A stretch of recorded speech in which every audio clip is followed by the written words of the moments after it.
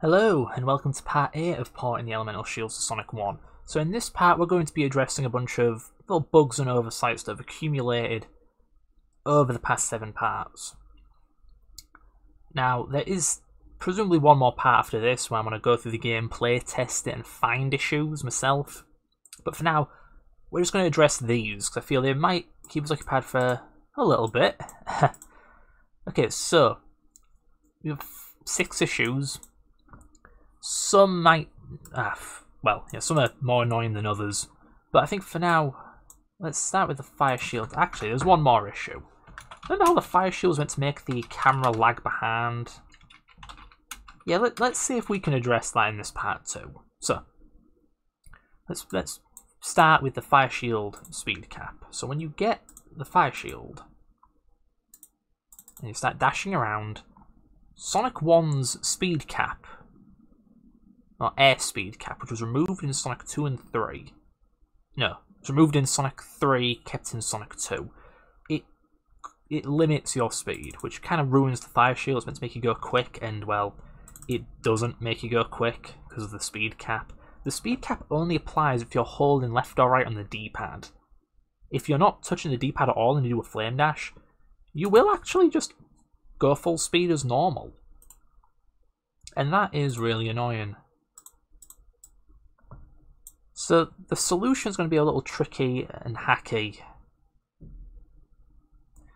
Because really, what we're going to do, we either remove the speed cap and make the game kind of inaccurate to Sonic 1. I know I'm porting the elemental shields, but I'm trying not to change other things. It's not like I'm adding the spin dash or anything. I just want to add the elemental shields to Sonic 1. I could make it so the speed cap does not apply if you have the fire shield. That's better, but still.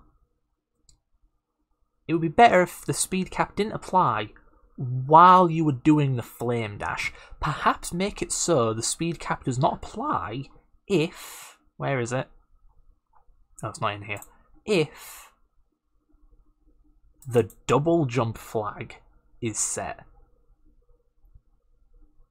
Check if Sonic has a fire shield and if he's double jumping. Then do not apply the airspeed cap. I think that is a good compromise, because you keep Sonic 1's speed limit, which is part of how Sonic 1 works. The levels were built around the fact that you can only go quick if you either flew off a ramp without holding left and right, or if you rolled. Anyway, so let's just let's spawn a fire shield so we can test this out.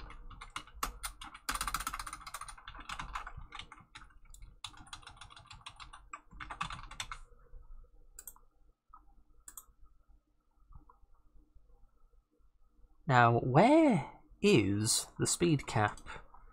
Let's just look at the listing file. I cannot be bothered to figure this out myself. Okay. This is going to take a while to find, Let's start with Sonic Move. Yep, that's a real function. Okay.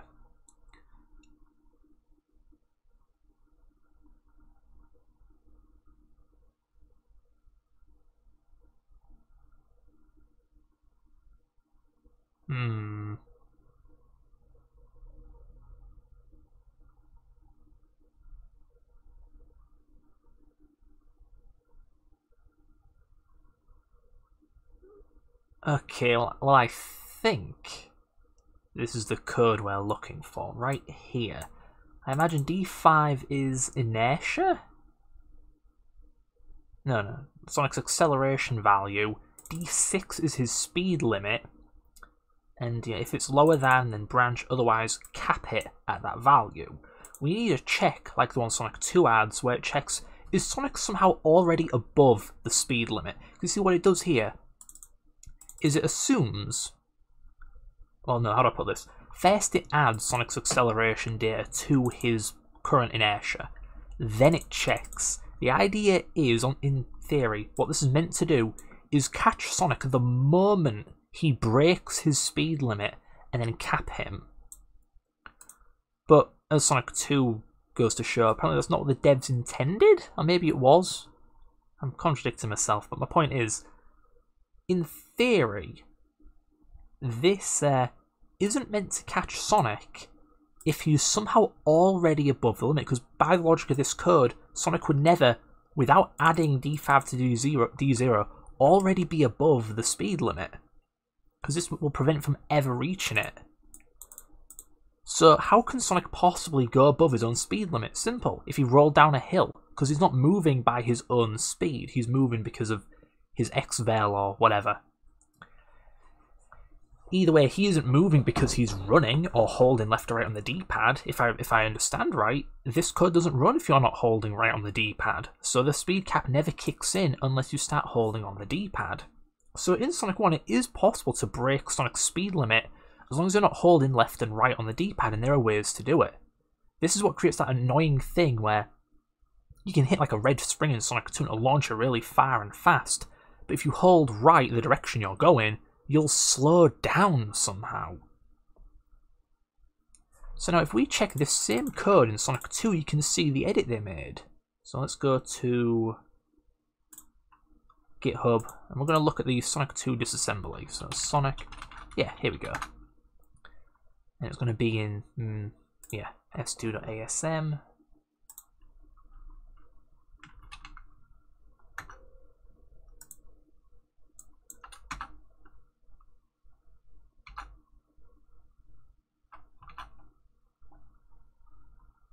Here we go. As you can see, the code is different.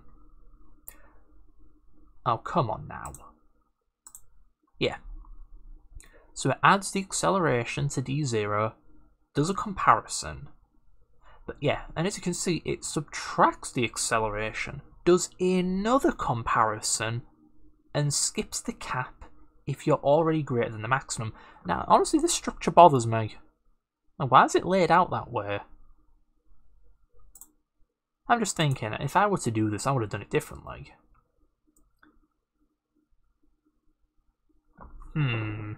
Like, you add the acceleration, then check if you're already above the limit, right?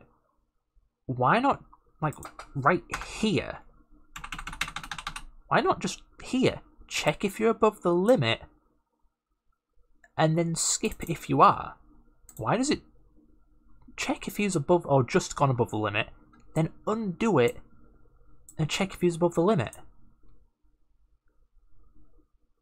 I'm worried there might be like a weird edge case I could be opening myself up to, but that really does look like a really bad hack job. Why is it done that way? It's slower because you have to do a subtraction, and it's inefficient because by the time you realised, oh, we don't have to do this, you've already done all of this logic. So, okay, well, I'm going to do this my way.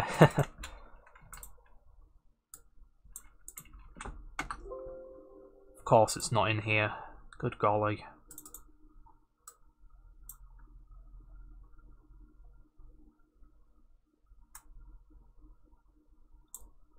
But of course, this is for walking and running. What is Sonic not doing when he's in the air? Walking or running? Heck, even when he's in the air, just because he's playing the walk animation doesn't mean he isn't in the air. So we need... Well, quick history lesson.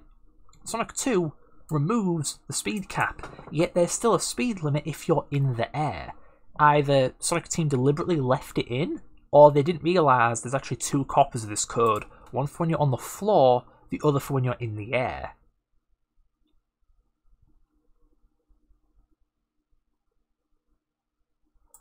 So maybe jump direction does it. Here we go. Add speed limit, check if you're above the speed limit, skip if you are, or are, whatever. So this is what we need. This is for left, this is for right. We need to add more logic.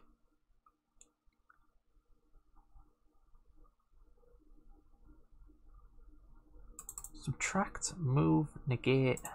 Okay, I get that. So let's just do that up here. But again, we only need to do this if Sonic has a fire shield and he's double jumping.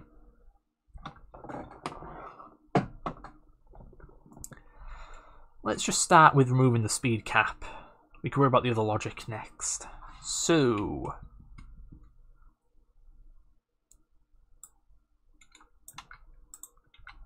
if Sonic is above the speed cap,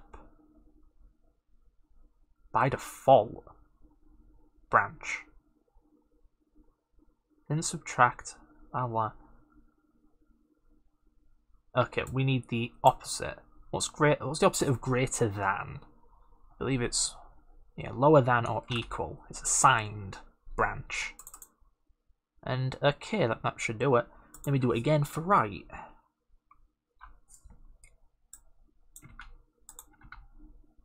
And for that we need greater than or equal. So let's do a quick test and see if now there is no airspeed cap at all. Actually, I think I've been describing this wrong. The point of this is to limit Sonic's acceleration. If you were on a straight, flat level and you just held right, Sonic should not keep accumulating speed until he reaches freaking light speed. The point isn't to give Sonic a speed limit as much as it is to stop Sonic from having infinite acceleration. If you get what I mean. I don't know, I guess it's a topic for another time, but... Anyway, up to the fire shield. Okay, well, before I can even get the fire shield, we've got a bit of a problem. Check this out. Yeah, I appear to have broken Sonic. Okay, what the hell did I do wrong? If he's already above the limit, branch, so it doesn't... Oh, shoot. That explains why Sonic 2 did it that way. I'm not adding Sonic's acceleration at all. That explains a lot. Or does it? Because it undoes it, right? It adds, subtracts, branch. What the hell?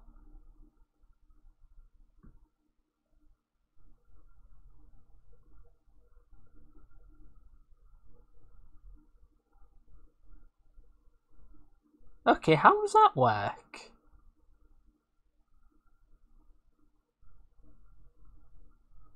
Because now we're putting D0 back, but without the acceleration added to it. Is this a bug?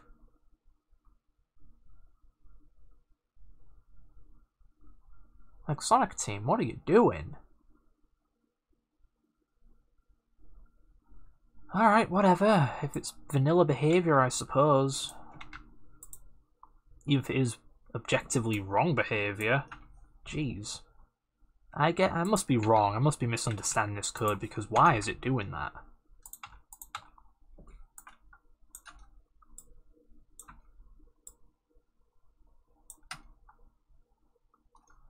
Right, add, compare, branch. Subtract, compare, branch.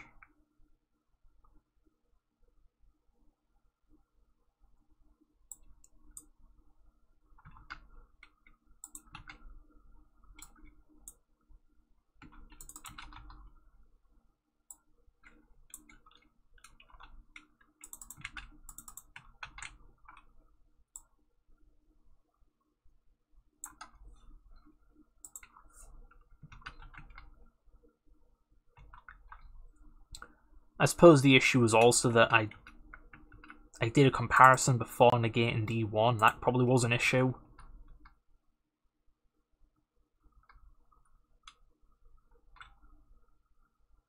Oh goodness me! What is what's happening? Okay, now I'm just seeing more problems. Like, that would explain why it's subtracting D0. Yeah, like, if you're already over the speed limit, don't add more acceleration. So my method was correct. God damn it. Welcome to programming. Okay, so all I have to do is take the neg instruction, put it here. Do not add acceleration if you're already over the speed limit, and yada-da. Okay, I think it's correct now. Let's go get the fire shield. Hang on a tick, I saw that.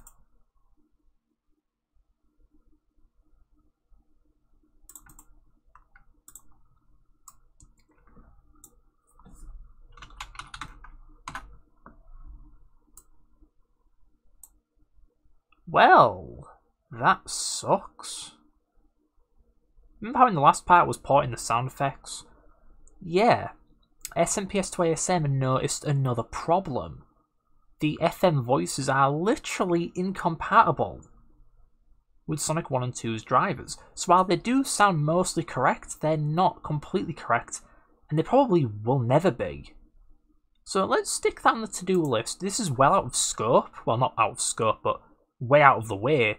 But yeah, I know SMPS, I know what this means, I know what causes it, and I know how to fix it. It's just very gross and very involved. So, Shield SFX TL bits. Yeah, we're going to be fixing things for a while, aren't we? Like we've done what, 20 minutes solving this one problem. But yeah, that sucks. Right, see you when I get a fire shield.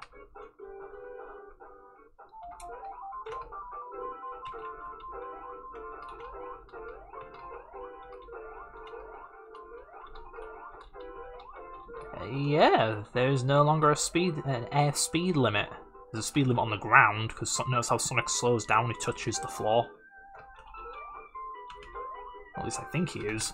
Anyway. Yeah, that is the airspeed cap removed. But we only want to remove the cap, again, when Sonic has a fire shield and he's air dashing. So let's find the relevant code for that. Here we go. So we only want to run this check, this bit of code, yeah, if these conditions are true. So we need, we're essentially creating a big ugly if-else thing that you'd see in higher level languages. B shield type. So does Sonic have a fire shield? If not, branch. Okay. So we want to branch to after this code, but before the subtraction. Now we're going to tst.b v player plus double jump flag. Don't need that one. Is Sonic double jumping? If not, branch. Now I'll do it. So now we come here. No, here. So what this is saying is, if Sonic has a fire shield, and he's double jumping, and Sonic's going above the airspeed cap, do not apply the speed cap. That way, we've preserved Sonic 1's speed cap, but it will not affect the fire shield. Which I think is desirable behaviour. You know, in Sonic 3 there's no speed cap, so the fire shield was presumably built around the fact that Sonic does not get limited while he's moving around in the air. As for the bubble shield and electric shield, all they do is make you go up and down, and there is no up and down speed limit. So those work fine. Anyway, see when I get when I get the fire shield. Yep, there's no speed limit when I'm jumping around. But now let's see. I think right here I can test the airspeed limit. So Sonic's going to go real quick and I'm going to stop him in midair, almost. Okay, that was not as good as I was hoping for. I think I'm going to try it out in Spring Yard. No, Starlight. Okay, hopefully this is the right level. The one that starts with a big ramp. So in theory, if I go down this ramp and I jump and I hold right, Sonic will slow down. And that will show the airspeed cap is intact. So here we go. Yeah, there we go. So the airspeed cap is intact. It's only disabled when you're doing the flame dash. Okay, so let's go back to our to-do list. That is issue 1 done. Right, so next up, the Sonic 2 DMA check on boot. This one's kind of tricky to explain.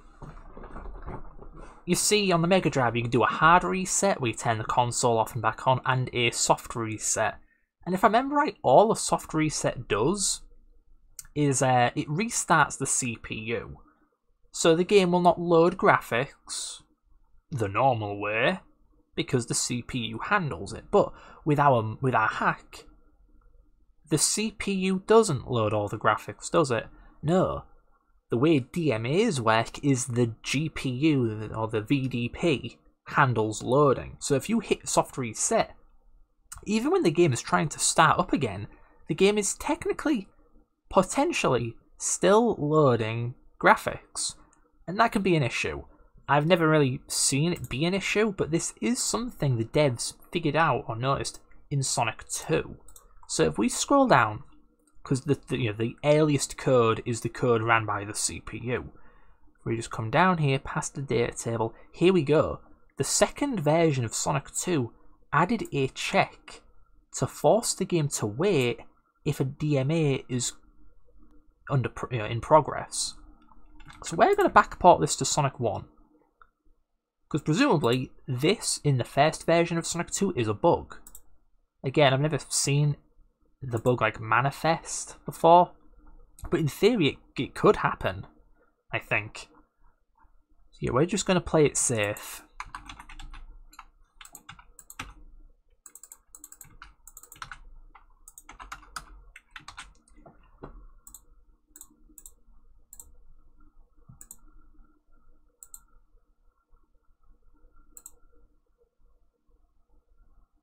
Ah, right.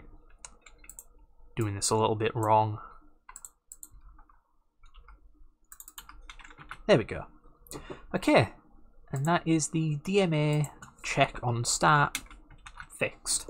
Next up is Sonic 2's DMA reset. Now you remember back in part, 3, when I added the DMA queue? I actually did remember this, and I was thinking, why do I remember this? Where does the game do it? Because I couldn't find any code for it. You see, in Flamewing's DMA queue, there's code for initializing it, and there's code for adding to the queue, and there's code for running the queue, but there was no code for resetting the queue. The reason there isn't is because you're expected to do it manually, which Sonic 2 does. So if we look up, what is its name? Let's just look up the word queue, and we'll probably find it.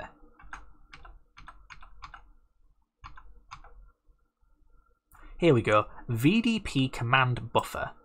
This is the RAM buffer for the DMA queue. So, we're still in the DMA code, but again, resetting the DMA queue is done manually, so the DMA queue code doesn't handle it. Look, right here.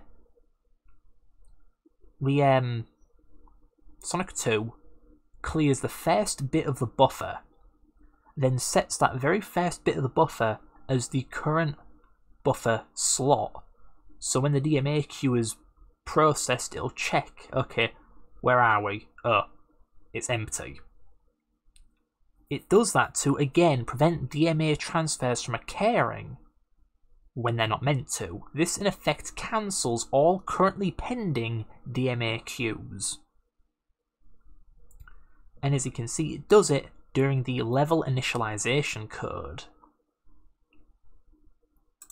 Does it do it anywhere else? It does it on... What the hell is this? Right, when you enter the special stage. And it does it in the 2-player results menu.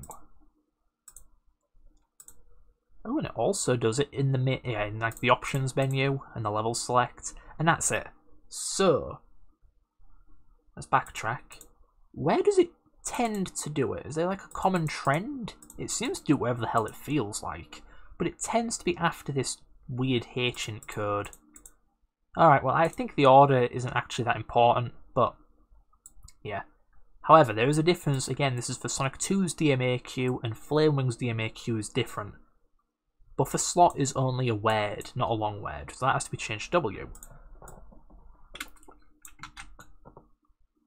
Now, if I remember right, there are actually bugs in Sonic 2 stemming from the fact it doesn't do this enough. There are a few areas it should do this and it doesn't.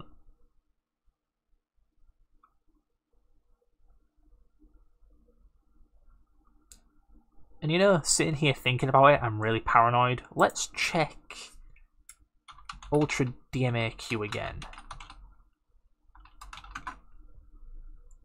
Because I believe the installation guide does actually tell you about it, and this information might be useful for the hack. So, yeah. Oh, there's a macro for it. Okay, I'm an idiot. Here we go. Look at that. In the special stage code, add this line above the above block, and this is a broken clear. Okay, really? Didn't we literally just find this code in the special stage code?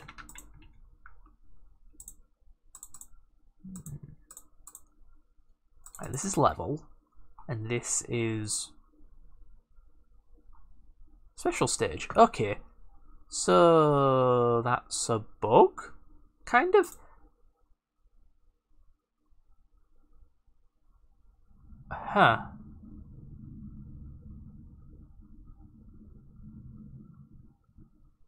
Right, clear RAM, miscellaneous variables.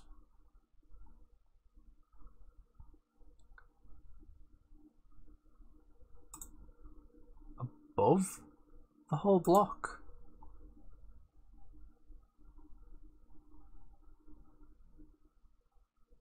Okay, that's really weird. But basically, the issue isn't that Sonic 2 forgets to clear it. Apparently it just does it way too late. It shouldn't be down here. It should be somewhere up here. And the thing is, it's not quite a bug in Sonic 2, but if you were to add Flamewing's DMAQ to Sonic 2, this would cause the game to bug out or crash. Because, well,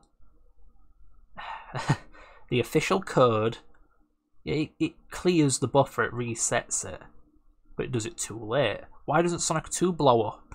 Because this right here accidentally clears it.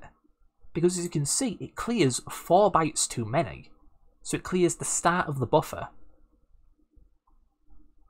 But with Flamewing's queue, the buffer is like a different layout, so clearing it won't clear it. Not this way anyway. Causing the game to bug out and be weird, which is why the installation instructions say add another reset somewhere else, and also fix the buggy clear. Basically, right after misc variables is the VDP command buffer. So I guess the placement is pretty important. Oh well. We can just copy what Sonic 2 does and not really question much of it.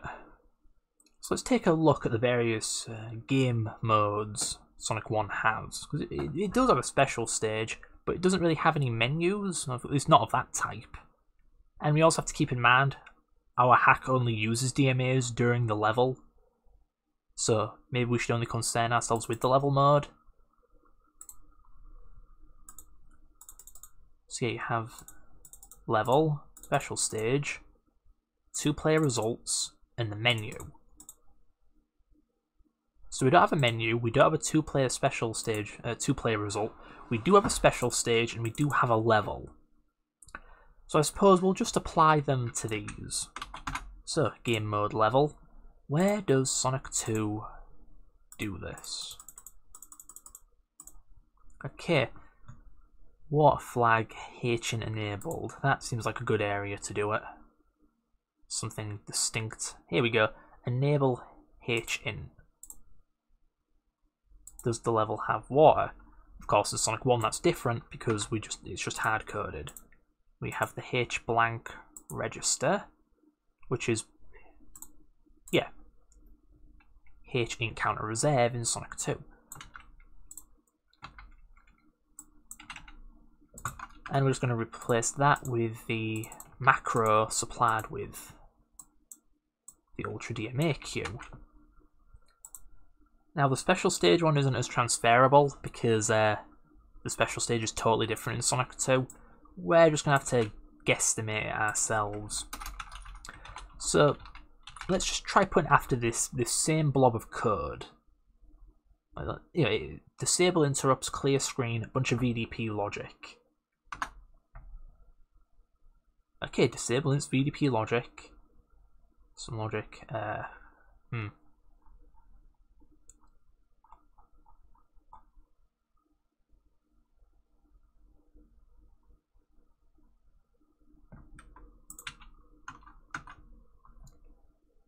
Disable, enable, disable, enables all the way down here.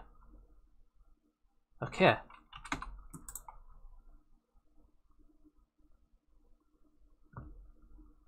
Although now, wait, hang on. Just making sure.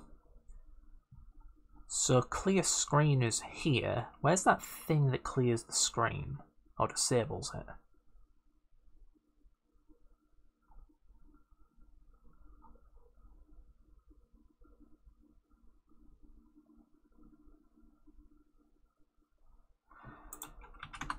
That's weird.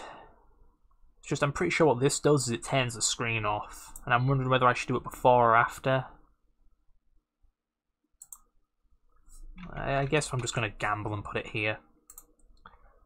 Okay, well, assuming the game doesn't explode, then we've solved the issue.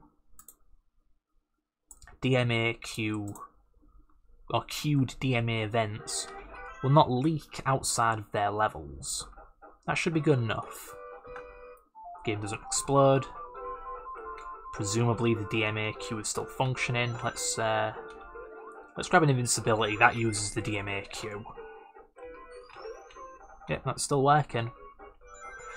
Alright, well I think we can tick that issue off. So, DMA reset's done. Bubble bouncing on springs is broken. Alright, well I'm going to enable the lightning bubble shield and see if that's true.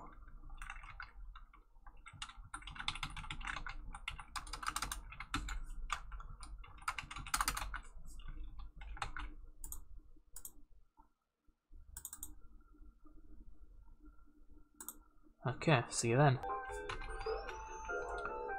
Okay, now where can I find a spring?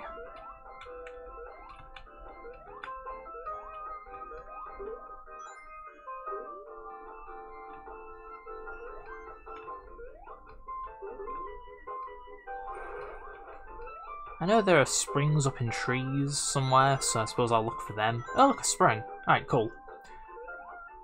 I don't remember quite what the comment said, but something should be wrong here.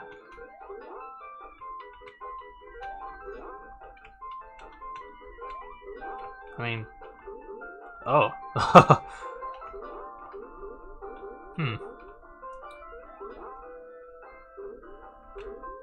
mean, it does look a little goofy.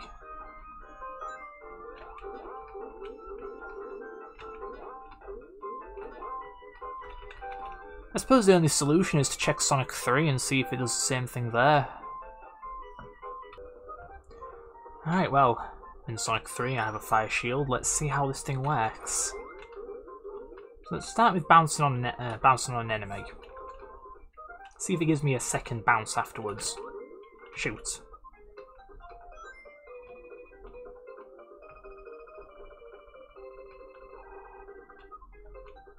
Oh, come on, reload already. Right, hold still. Okay. Yeah. Okay, so that's not a bug. That's good to know. Now let's find a spring. This could take a while. Alright, here's a spring.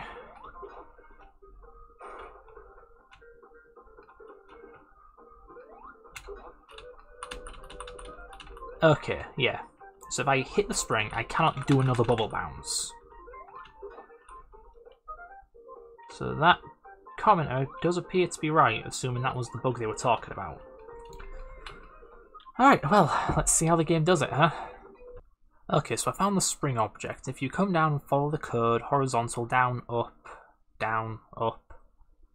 you find it sets itself to OBJ spring up, and then it arrows to player 1 and 2, checks if they're touching it, I guess, and run this code. So this code runs when you get sprang. So what does it do? A1 must be the character, A0 is the spring. Now, I'm gonna have to go back into the constants file and figure out what all of this is. Like what's 2A is status.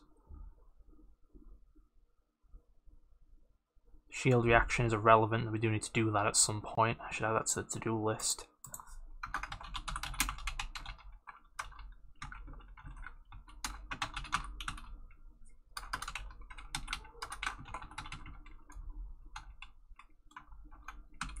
Can't type today. Wow. Okay, where's double jump? Double jump is 20. No, that's irrelevant. Double jump is 2F. Does 2F get cleared?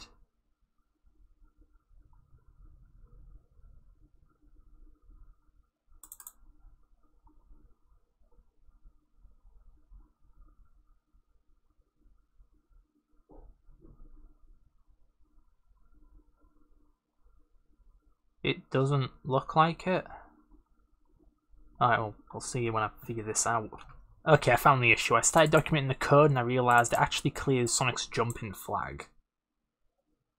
Maybe it doesn't do that in Sonic 1. I'm going to finish just figuring out what these SSTs are, and I'll be back. Okay, so I went through the code and there's nothing special. So we're going to pop over to the Sonic 1 Spring object and see if it clears Sonic's jumping flag. Well, we're here, and as you can see, it does not appear to clear Sonic's jumping flag. So let's do a quick comparison between this and the way bigger Sonic 3 code. So it does add 8 to Sonic's position. It also changes the spring's animation. Yep, sets his velocity. Sets 1, clears 3. Sets Sonic animation, his routine, and yeah, animation and routine. Yep, anim and routine right here. So this is from Sonic 2. This might also be from Sonic 2. If you ever port the spin dash, you should probably make sure to add this line over. But yeah, that's not what we're here for. And that should fix our issue. But what is the jumping flag again? Is that 30? Oh, is it 3C?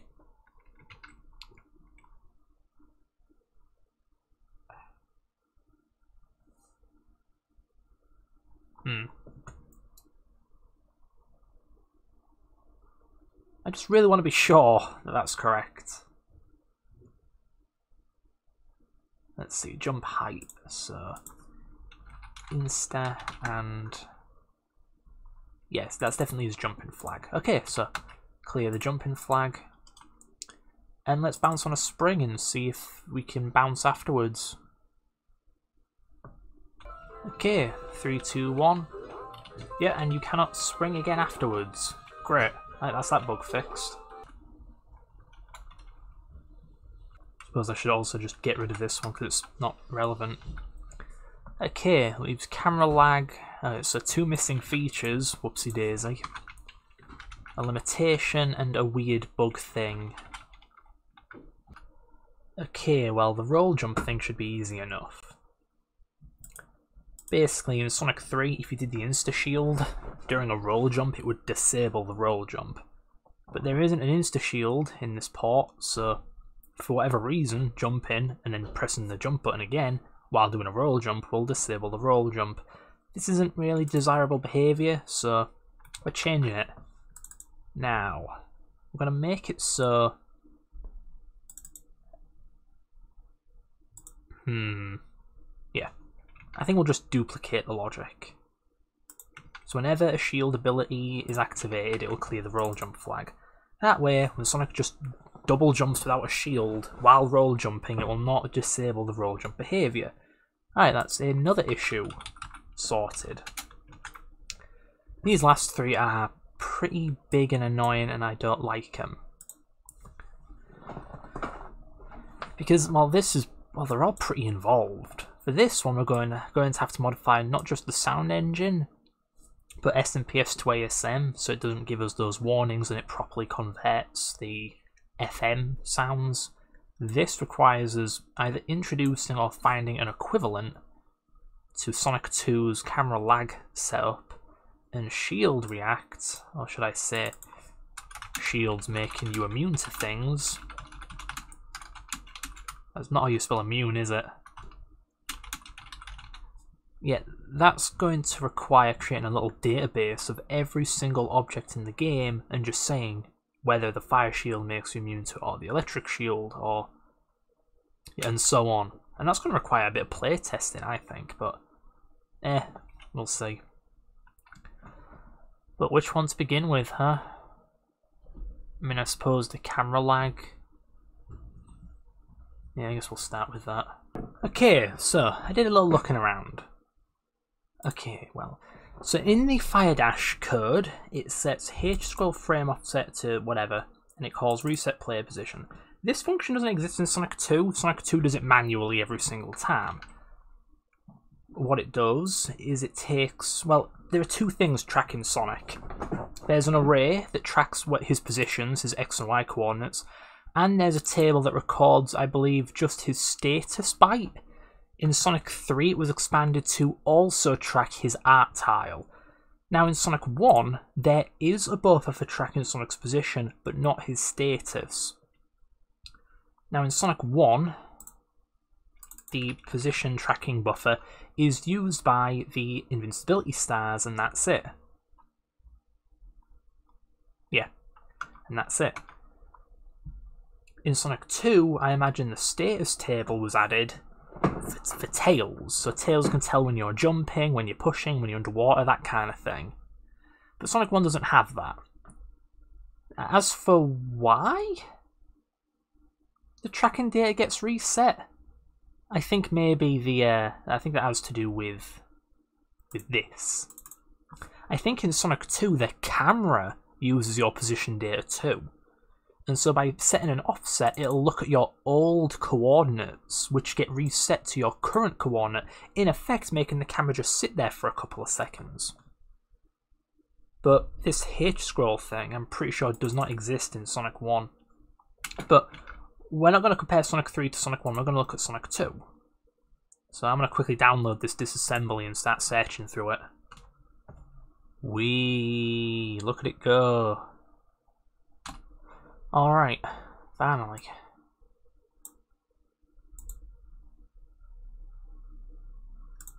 To be honest, I'm not totally sure where to start looking. I suppose we'll start in this constants file where we keep the RAM. Must be pretty far down. Come on. Here we go. So here we have trunk table, block table.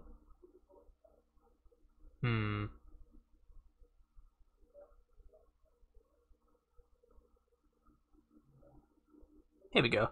Sonic stat recording, Sonic position recording. So let's look through the code and see what uses this position record. Okay, well looking through the whole game, this is the most telltale one. Deform BG layer. I think that's a misnomer. Either way, the buffer is put into A6 and we call scroll horrors. Now we're getting deep into the game's level drawing system. It is very complicated and honestly I'm scared to go near it. So yeah, this is pretty worrying, honestly. This is going to be one hell of a features port. Like, I'm not even familiar with Sonic 1's rendering system and how different it is or what the heck the name for that is. Really? Oh man. So yeah, stay tuned for live code exploration action. Okay, so it's called by the level main loop. Yeah, okay, so let's go back to Sonic 1 and look at GM level and try and find the equivalent function.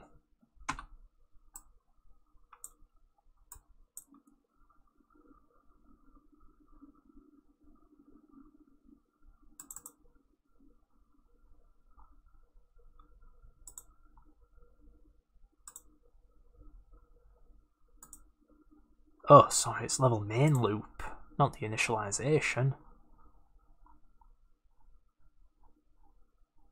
Here we go.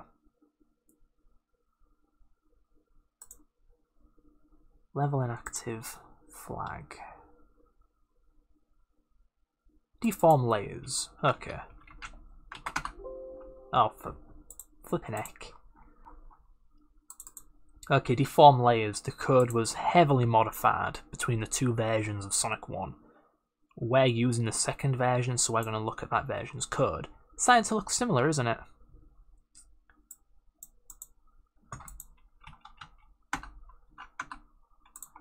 So you can see it's quite a bit different because it's trying to accommodate for, like, I guess, 2-player. Scroll horrors. I guess, yeah, I guess it doesn't work vertically. Now that I think about it. So, oh, you mean I could have just done this the whole time? God damn it! Oh boy, yeah, looking kind of different, ain't it? Wow.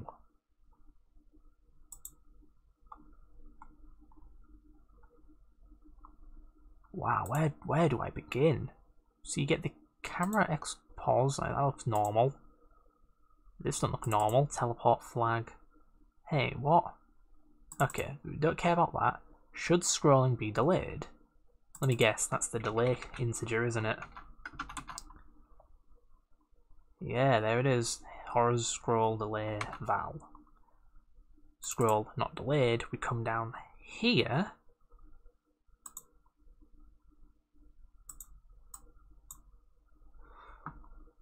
Okay, we get the X pause of the player.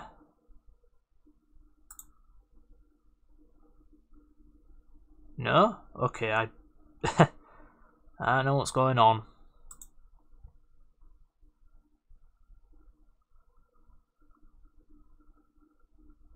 Okay, hang on a sec.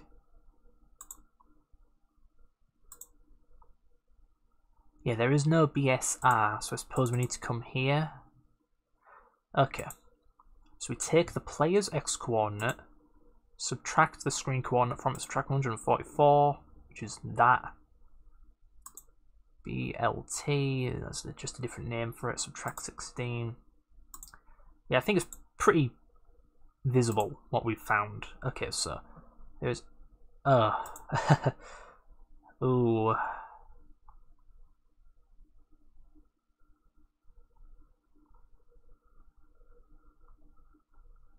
Okay.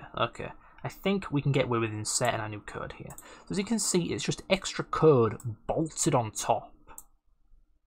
So we should be okay to port this. It's not that complex. It's merely aliasing the player's X coordinate for an outdated one from the position buffer. And once we reach here, it's business as normal. So let's start with this.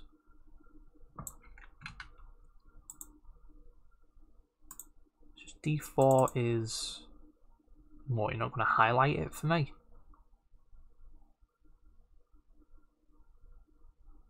Am I going? No. What the hell's D4 used for? Whatever. Alright, so we come here. This is going to be long and arduous, isn't it? Let's come to jump height. We're going to just... Yeah, whatever. So all A5s will be replaced with... Because we don't have two-player, we don't need to use reference registers. We can just do it all manually. So, I'm sorry, is it always A5? Yeah, it is. Get current position buffer index. That can't be good. That really can't be good. I like this disassembly and all because it's really clear. Oh wait, no, this is Sonic 3 code, isn't it? No, it's Sonic 2 code. What am I talking about? Oh boy.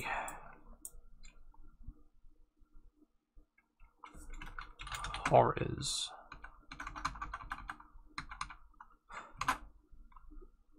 Wow, that is... Huh. So when it does 2A5, it's actually referencing this variable. Same for tails. So in theory, this should be documented a little better. Or at the very least, there should be like some checks to make sure these are never apart. Bloody hell. Oh, okay. Scroll, pause, record, index. That exists in Sonic 1. Somewhere. Let me get the listing file. Where did I put it? There it is. Okay. So if we come to track Sonic, there, track pause, come here, tracking position reference number.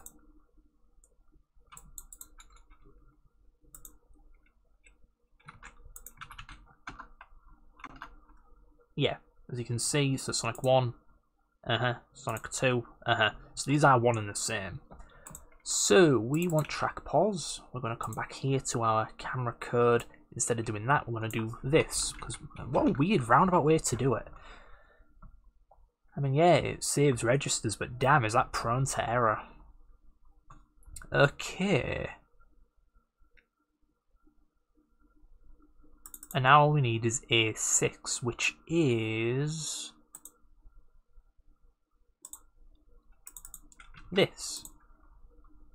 Now, how do I do this again?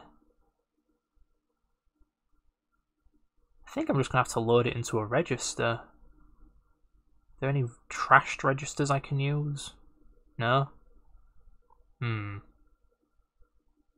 It's just if I load this to A6, what if something is using A6 elsewhere and they changed it for Sonic 3? I'd prefer to do something different.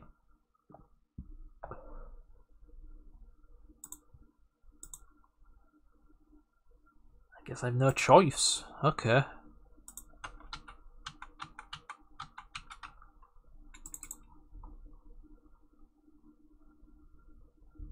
I really do not want to start touching address registers, you know.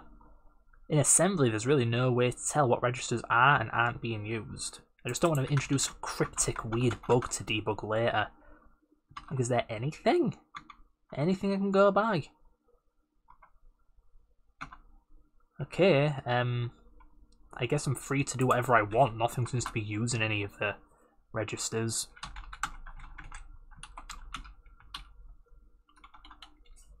Yeah, let's go with AO.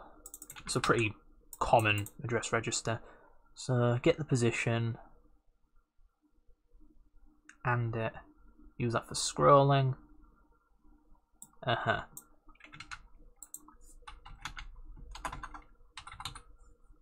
Scroll not delayed.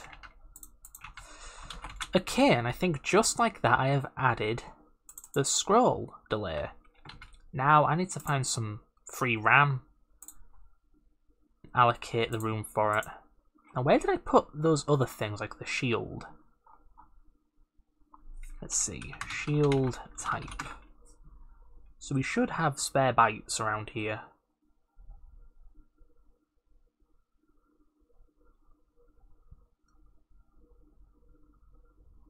Or not? Shield type, shield invincibility 2A, it's 1 byte. 4 bytes. Okay, am I crazy? Let's just look it up again. Sonic Mini Hacking Guide. Not quite what I'm looking for, but it'll do. Sonic 1. RAM editing. And let's find us some free RAM.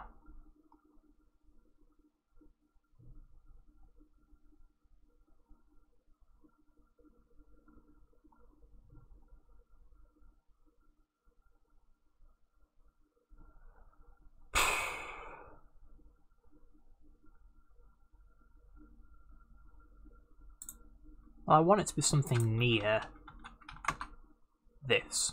788. Maybe there's some free RAM here. Okay, Sonic's recorded position arrays counter. Alright, we have some right here. A2, A3. 7A2.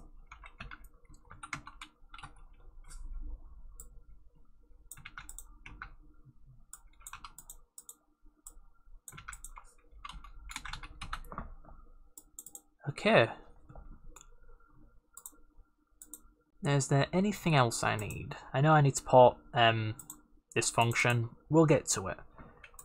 But what does Sonic 2 do? Because remember, just because we've added the variable doesn't mean we're finished with it. We need to find out where the game goes through and changes this thing. Okay, so it's red, red, red. That's just the swap monitor. This... it's for the spin dash. So if you port the spin dash to Sonic 1, it will conflict with the changes we're making here, because that spin dash guide will tell you to do what I just did, but different. So Yeah, good luck with that. I don't care. Did we wrap back around to the... Oh! It is only used for the spin dash, and it's never cleared. Alright, that's good. We can work with that. So, all that's left now is to port this function, reset player position array. Now if we take a look at Sonic 3, yeah, we don't need any of this, this is 2-player.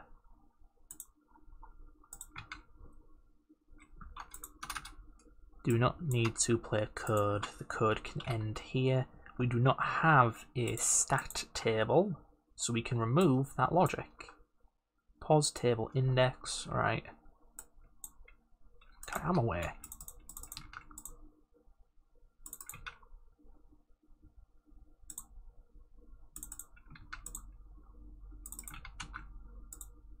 Okay, that hopefully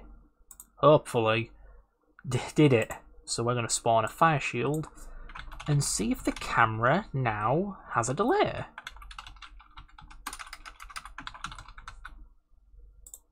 But first, let's see if it even builds. Chances are it won't.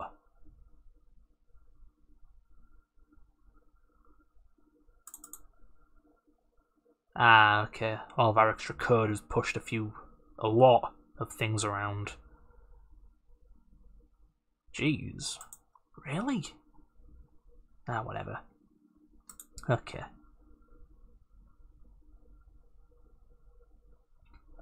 Sonic level bound.asm.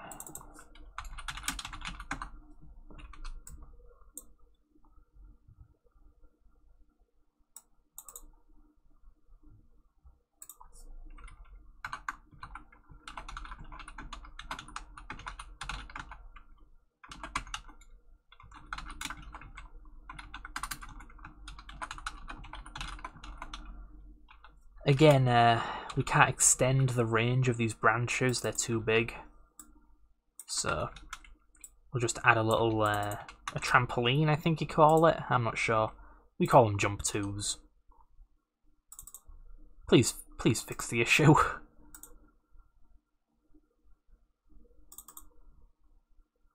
Uh-oh. Oh, okay.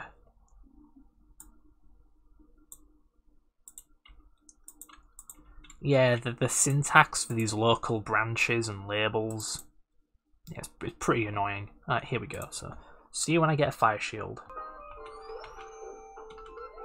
Oh dear. Okay. Oh good, I beat the level. Okay, there is a massive problem here. Oh, I lost my fire shield. Okay. I was hoping to do that again. Oh jeez. What could I have done wrong? I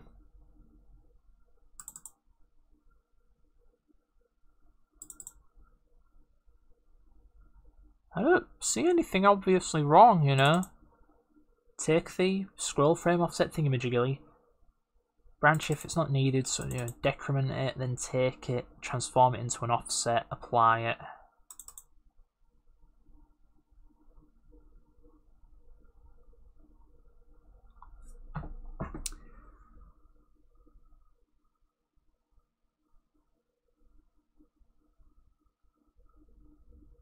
No, I'm not seeing it.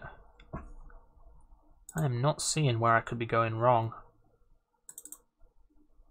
AO is indeed Sonic. 3F. Okay. Hang on a tick. Trying to figure out what that number actually is. Yeah, I'll just use the Sonic 2 version, sod it.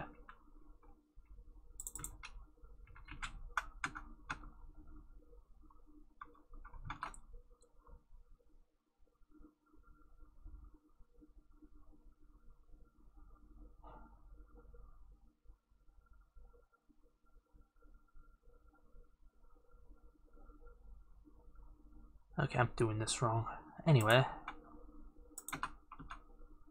Yeah, that's still only 100 bytes. What's going on here? This is going to be a pain in the ass to debug, you know. Okay, I found the issue. I'm an idiot. Gosh, diddly damn.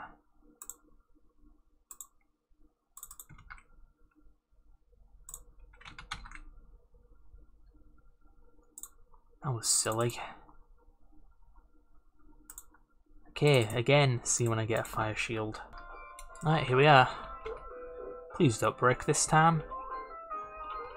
Yeah! Got it.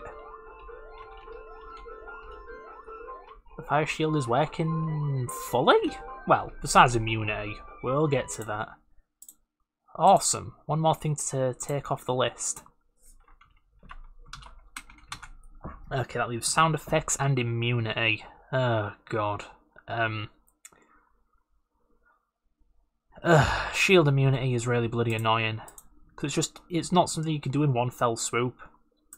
Essentially, I mean, hang on. I'm looking for the object pointer table. Here we go. So we need to go through every single object in the game and like note down, ooh, this should be immune.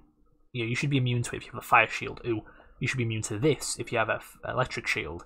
And so on. We have to do this for every single object. It's not hard, it's just error prone and boring.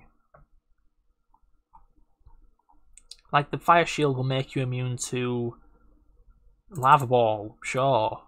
Lava maker, okay. Water surface? No, sorry, I'm just losing my train of thought.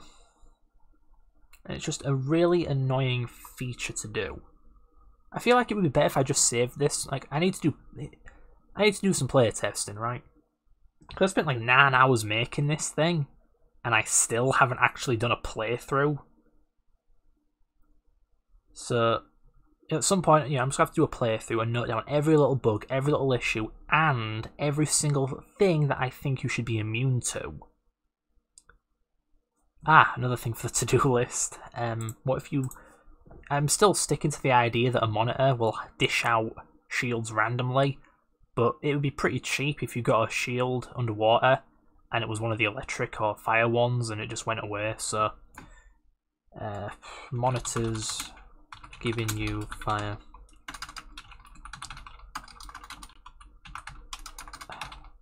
Lightning shields underwater. So that needs addressing too, once we actually add randomized shield contents again.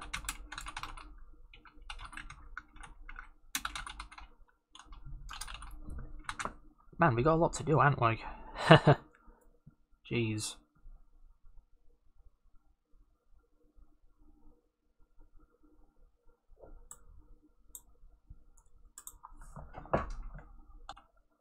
Okay, I suppose we'll do these too, because these others are just too hard. So we're going to go back to the shield code and make it monitor code and make it spit out a random shield.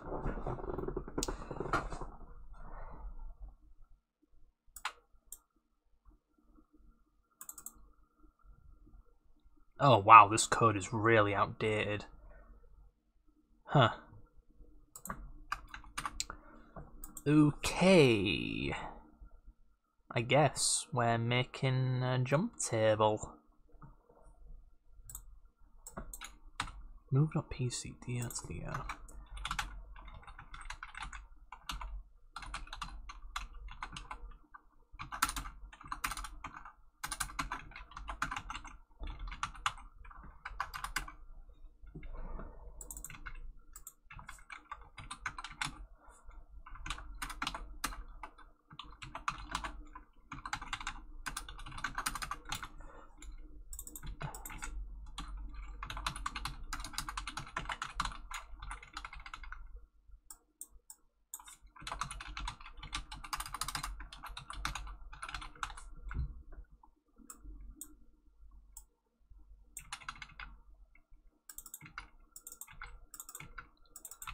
Okay, what we've done here is create a jump table. We get a random number.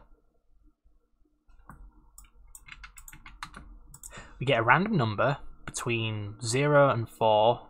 Okay, 0 and 3, whatever. Inclusive, exclusive. Use it to get an offset from this table, and then jump to it.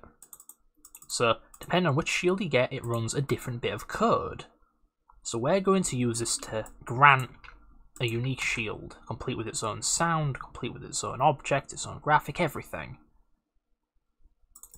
So, I believe it was called status fire shield.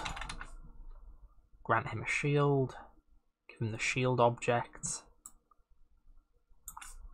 or in this case the fire shield object.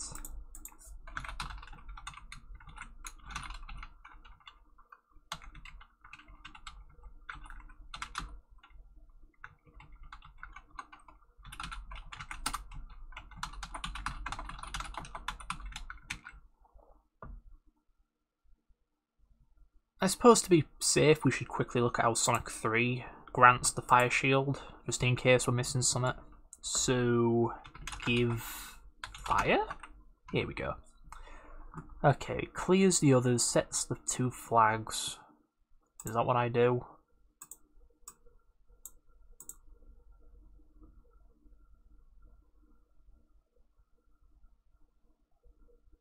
Almost. Okay, so we need to clear it.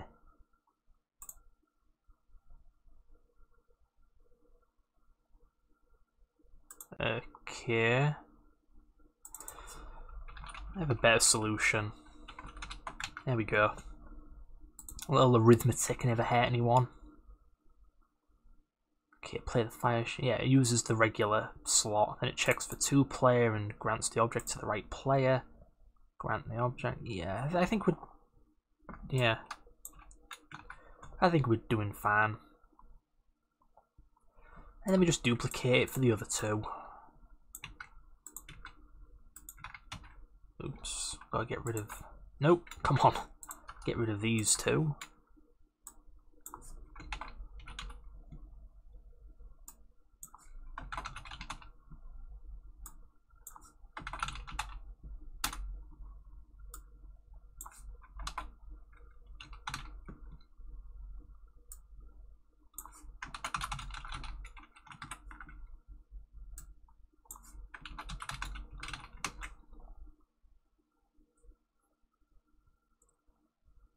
Suppose we can get rid of this old code now.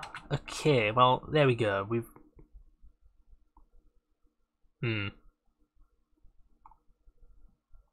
Yeah, this doesn't look important anymore. Right, so...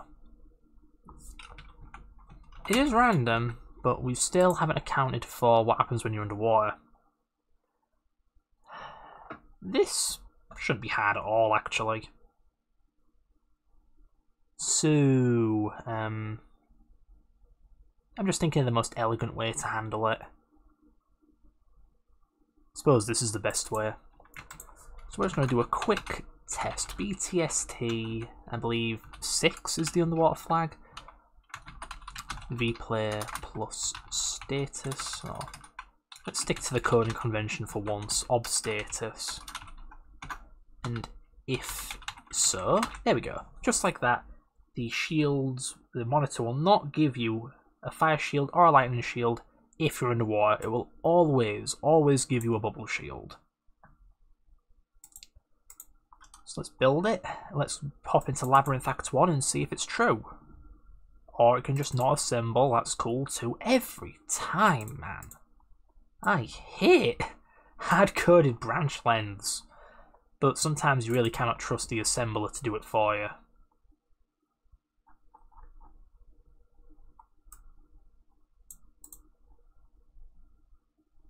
Ah, oh, goody. One of those ones where we can just change it directly instead of creating a trampoline.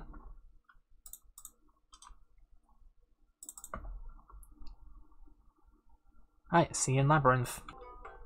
Man, you know, it's been a while since I've been here. I think I was here in part 2 when I drove myself nuts trying to debug some stupid issue.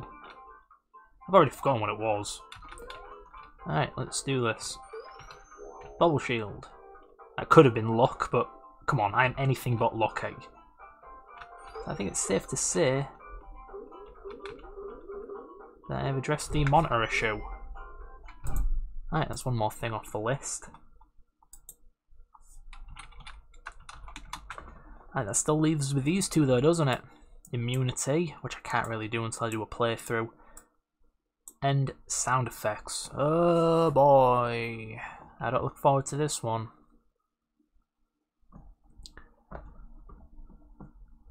Damn.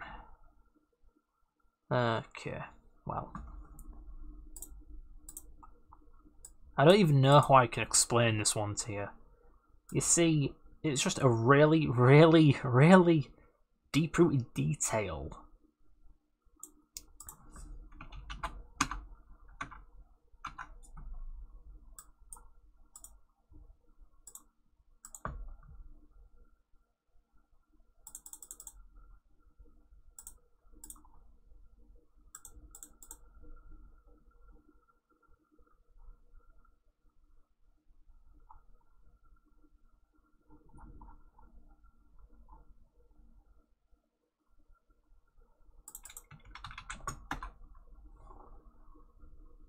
Jeez. Okay, well, I think this is what we're looking for. I'm quite rusty. But you see, let me get that error back up for you. Does it say in here or anything?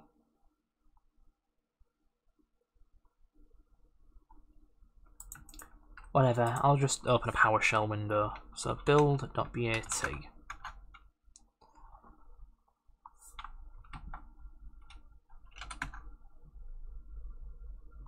Okay, TL bits that do not match its algorithm setting.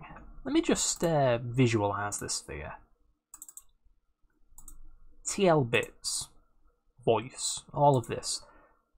These are FM instruments. The FM being one of the Mega Drive sound chips, the main one. It's a synthesizer.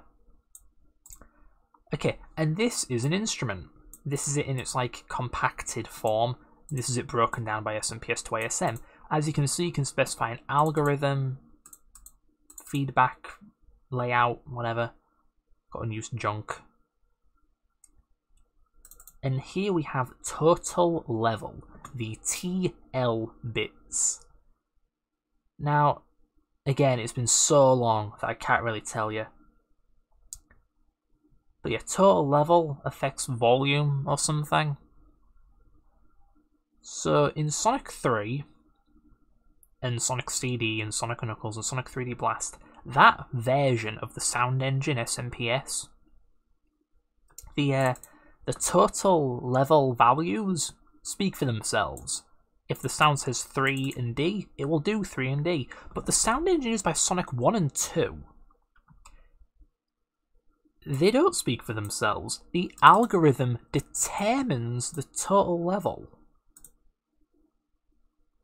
I think, look it up. It's been a long time since I've done this. Either way. So as you can see, we have a table of pre-made total level operators, and it uses the feedback algorithm variable to get this data. And, well, yeah, it's pretty weird. So for comparison, we're going to look at the... this is going to get real bad. We're going to look at the Sonic 3 sound engine and see how it does it.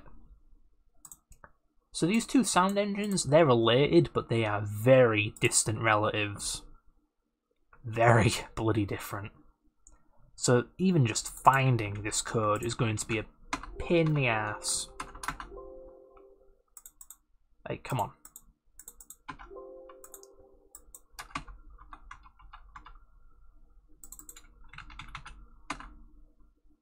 Here we go.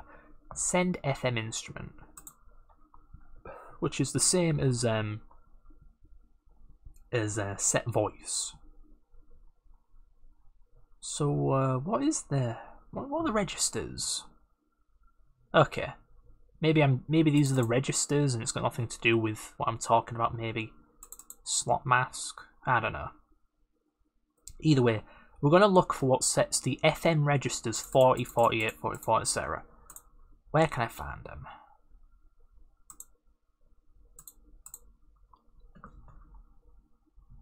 Send TL. That looks good. But yeah, we're getting into like super low level territory, so don't say I didn't warn you. So here's that table. Now, how does it do it? So HL is a pointer to the TL data, alright? It reads a byte. If it's positive, whatever. If it's negative, we add the track's volume to it. We AND it.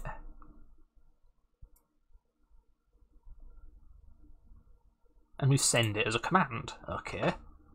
Again, I know this looks like complete witchcraft to you. I've just been doing this for a while. Trust me, it is weird, it's fine. So what does this one do? We get the feedback algorithm, AND it, use it to get the slot mask, read it. Aha, here we go again. It checks if it's negative. Oh, and it just gives up. Huh. Okay.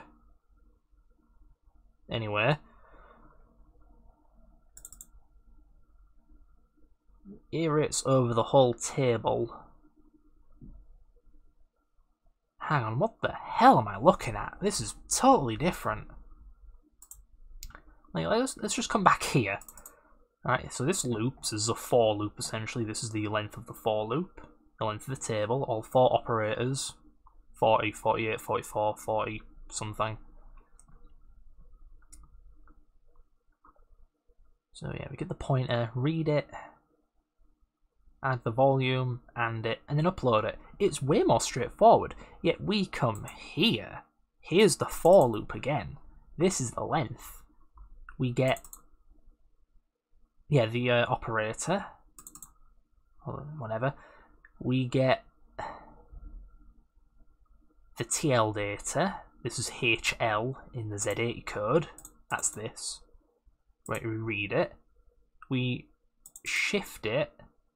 Okay, so it is checking if it's positive or negative, just in a really weird way. If it is, we add the volume and we branch.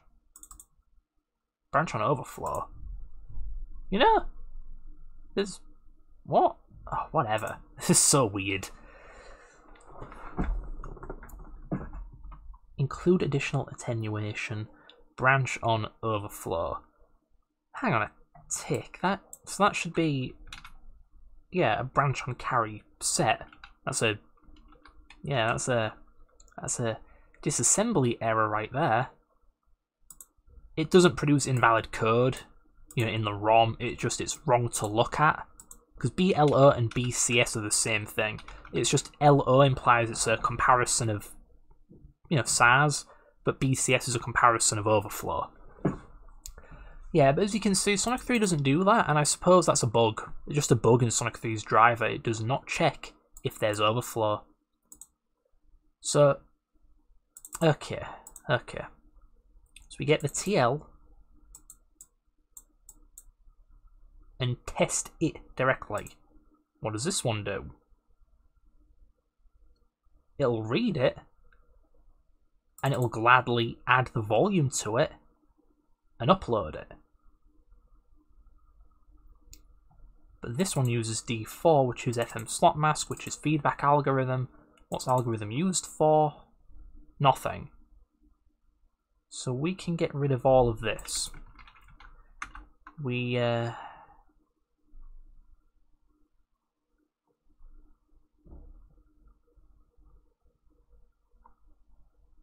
Wait, did I miss something? Hang on, what? Okay, there's 2 of them. There are 2 copies of the same code. Gross. Really? Come on. So what's D4? Feedback algorithm.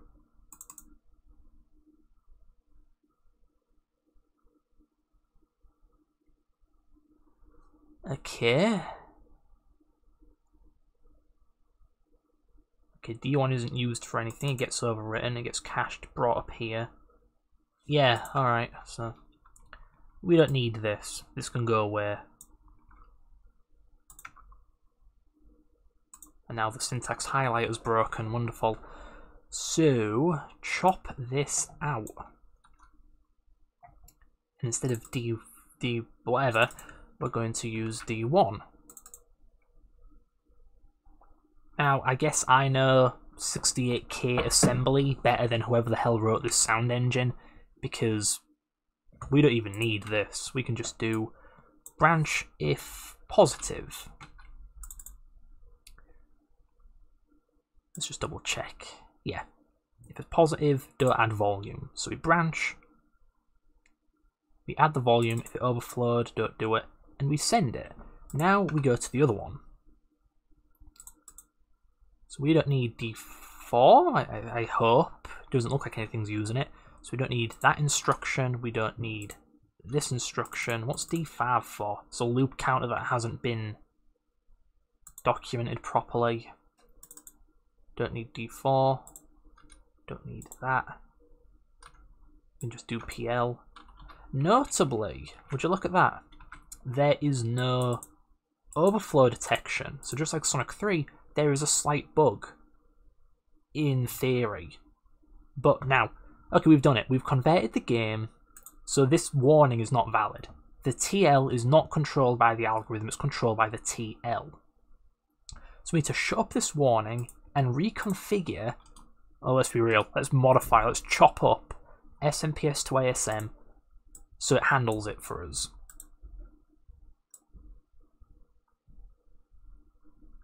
Okay, down here at the bottom it should be. Oh boy. Ooh, alright. If Sonic Driver version is greater than 3, Source Driver is smaller than 3. Voice will not work in... Ah, okay. It's the other way around. Okay. If Sonic Driver version is smaller than 3, which it is, we set it to 1 earlier. If Source Driver is greater than 3, or equal, which it is because that's what the sound is. And then here it compares the total level bits to that permitted by the algorithm. What's the proper way to do this? This converts Sonic 1 sounds to Sonic 3, where the bits may not match the algorithm, but it will believe the bits anyway.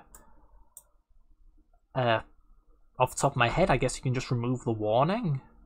I think. Okay, no. This is relevant. So, you can port a song from Sonic 1 to Sonic 3 and it'll be buggy, because the bits do not match the algorithm. In Sonic 1, it'll read the algorithm. In Sonic 3, it'll read the TL. But buggy songs have differing algorithms and TLs. So now that we've converted the Sonic 1 driver to read TL instead of algorithm, it's subject to the same bug. Or vulnerable to the same bug. It's not a bug in the driver, it's a bug in the music files or the sound files. So we need to run this code instead of this code.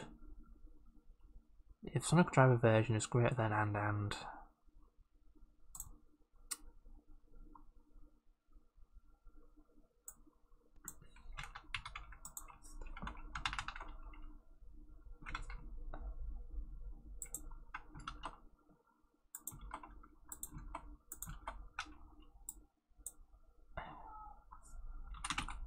Okay, if Sonic Driver version is 1, which is what this currently is, and the source driver is smaller than 3, it'll correct it. Otherwise,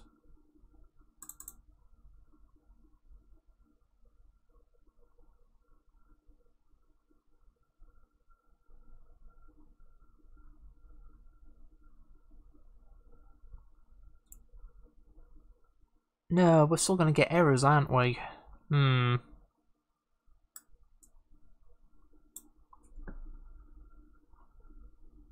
Jeez. I know, I get it, I can just chop up the code even further, but I don't really want to. This voice will not work in S1, S2 drivers. Yeah, sorry, I'm just really rusty and I want to make sure I don't make a mistake here.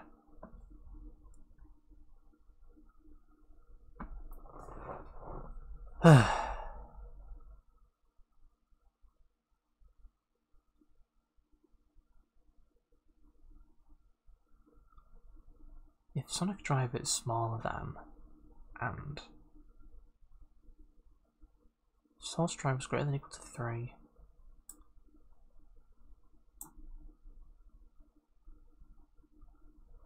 Okay, sod it. We're just going to chop up the code. So we don't need this because it's completely irrelevant. We can handle any combination. So that can go away. We don't need this check because we know... Oh, foobar. Okay, one sec.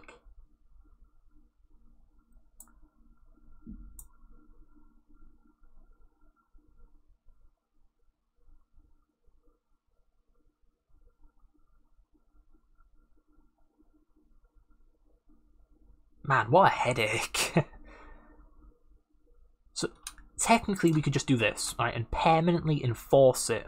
So SMPS to ASM will automatically correct the TL bits to match the algorithm. No, we can't, because they differ in Sonic 3. Sod it, jeez. Yeah, it's just, there we go. No. No, not even that. There we go. So if the song data, if the FM instrument is coming from the Sonic 1 or 2 sound engine, then correct the TL bits to match the algorithm. If it's a Sonic 3 or whatever sound, leave it be, because it's compatible. So now we should be good. Like I say, it's a really involved edit. So hopefully the game doesn't sound like, well, doesn't sound bad, then we're good.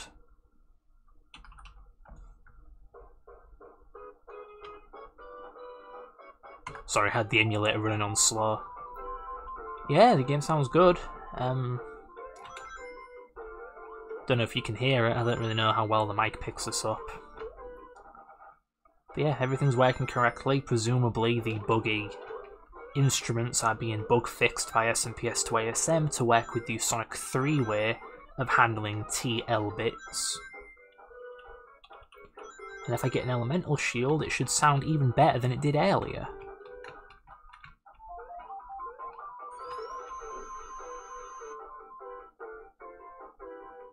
Okay, I heard that. Let's try that again.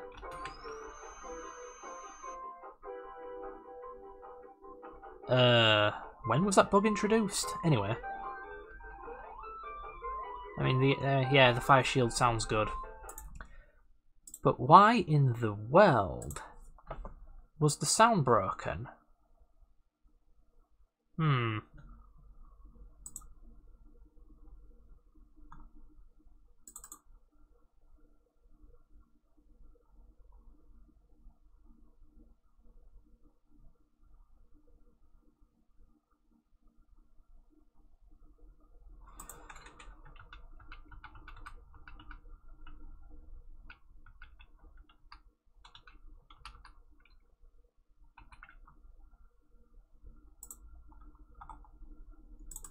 Yeah, I'm just going to do a little backpedaling and see if I can replicate the issue and what makes it go away.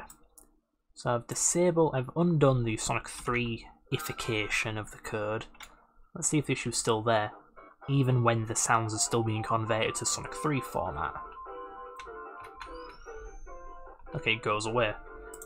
Okay, I think I may have screwed up the code somewhere.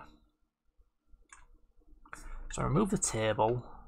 Remove that logic, and remove DO and D4. Is DO being used? No, it isn't. Is D4 being used? Doesn't look like it. I hope. Alright, get rid of that. Change that.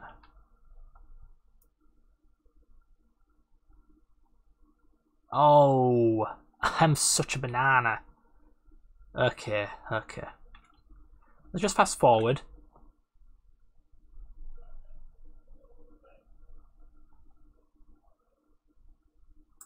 Yeah, let's go back to Sonic 3. It always sends the data, but this jumps over it. All we want to jump over is the volume bit. Yeah, branch and overflow is what skips the right if there's overflow. So, what does that call it? Send TL. Okay.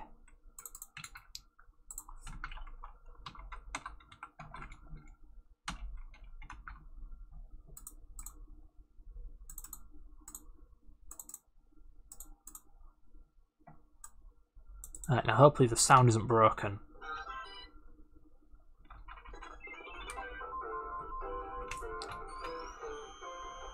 Oh, come on. I am not having a good day.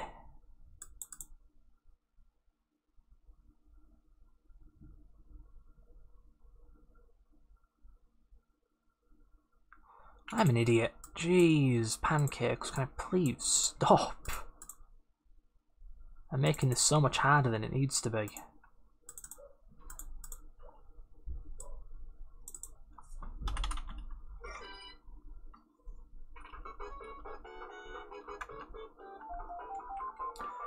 Right, take 3. Okay, seriously. What am I doing wrong? Oh, hang on. Wait. How am I not getting errors? Okay, on one hand I'm an idiot, but on the other... like, that's just a misnomer. Ugh.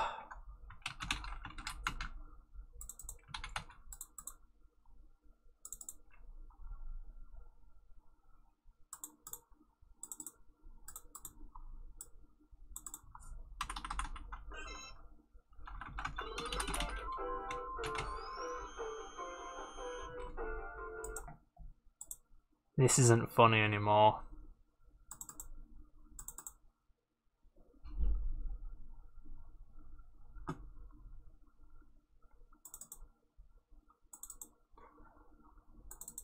I really can't tell you what I'm doing wrong, and that is very annoying.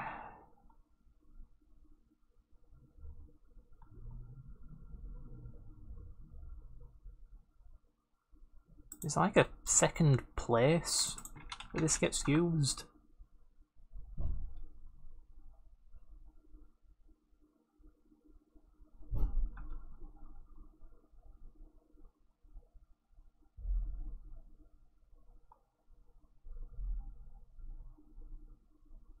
Oh, it could be the anding that I'm missing out on. Right, why don't I think of that? Anyway, let's just check what this code's up to. TL pointer HL doesn't add, it just ands. Right, whatever. And just we're back here. Okay. So it does an and after the addition, even if you skip the addition. Alright. So I wonder what's quicker, an and or a be clear? I suppose an and is quicker because you can do it like byte-wise. Well, actually no, I think they're both byte-wise. Whatever.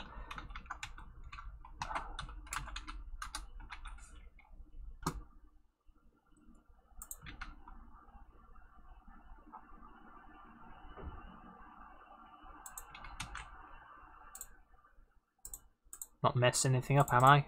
Huh? Better not be.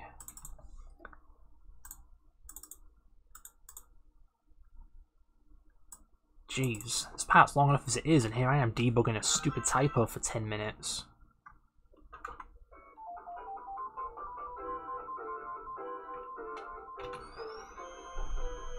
Okay, I'm just...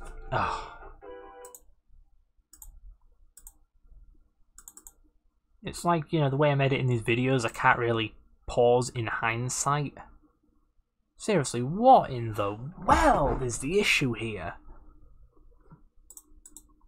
Am I doing something wrong?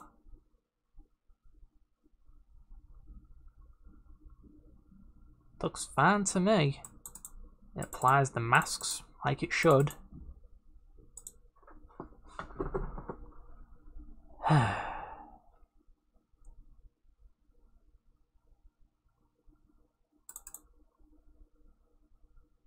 Yeah, that looks correct.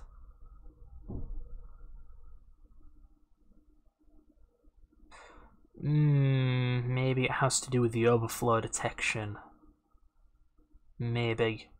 Not totally sure. So, let's try it there. Or maybe both. sort it. We're doing both.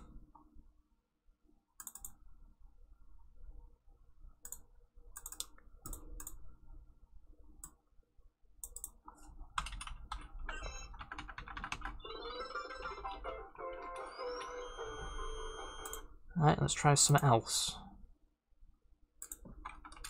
No more overflow detection. Alright, just a distraction. Okay, so I've just removed the branch on overflow because this is making me very grumpy.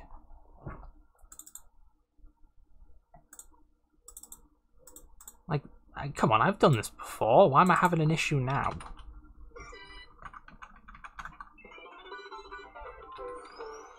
Why? Oh, why is it doing that? I don't get it. I really don't get it. Let's just go back to stage 1. Let's just reapply the whole edit because, come on. I don't know if it's that. Anyway, let's just go one bit at a time, okay?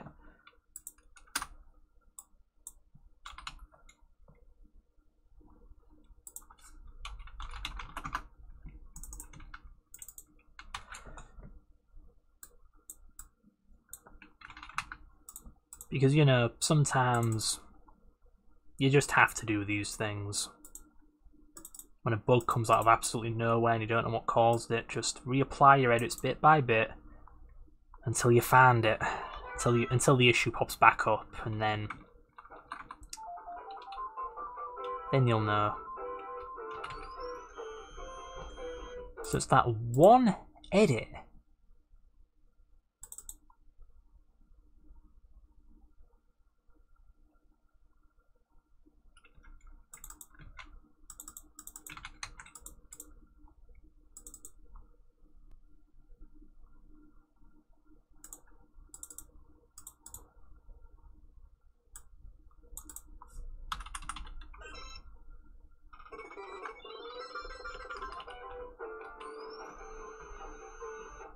Yeah, then it just hangs forever.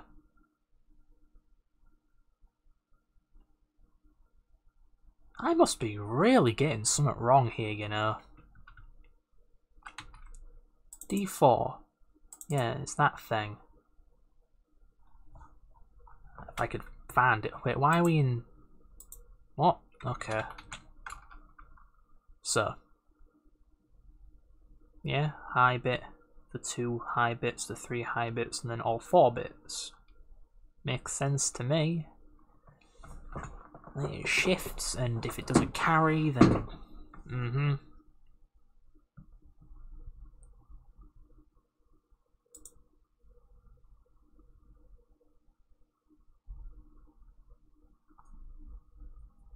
I am really lost on this one.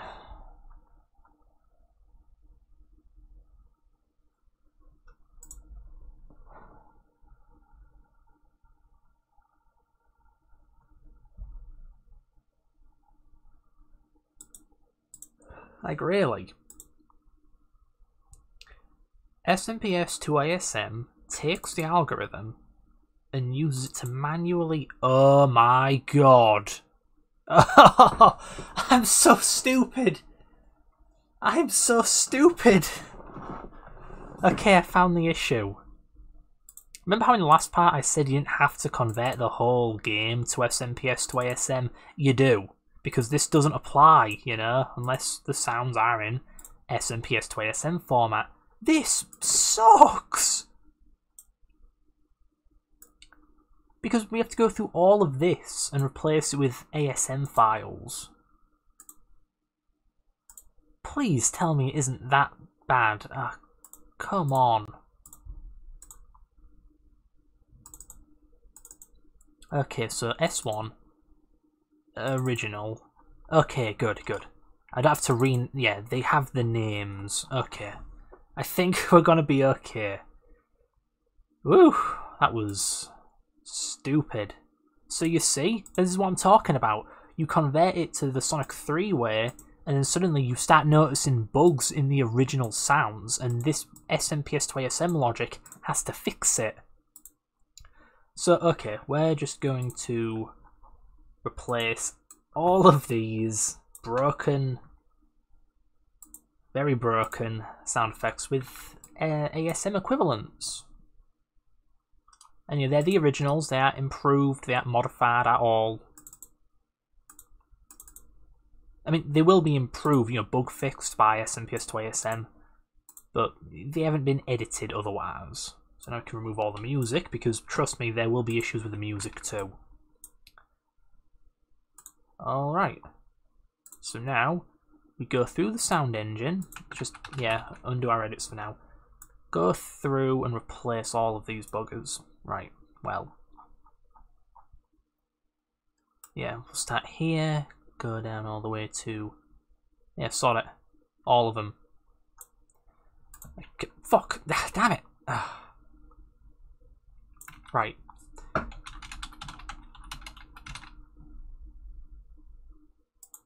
Include to include and .bin to .asm. Alright, hopefully it's as clean of a job as that. And just like that, we've converted all of the game's audio to SMPS to ASM. And there's a ROM right there to show that we've done it right. Cool.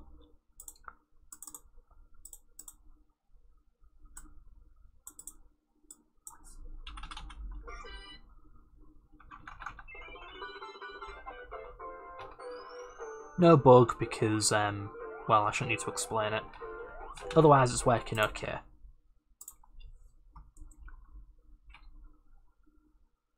So now we need to go through and apply our edits once again. So let's just get rid of that. Don't need any of this logic.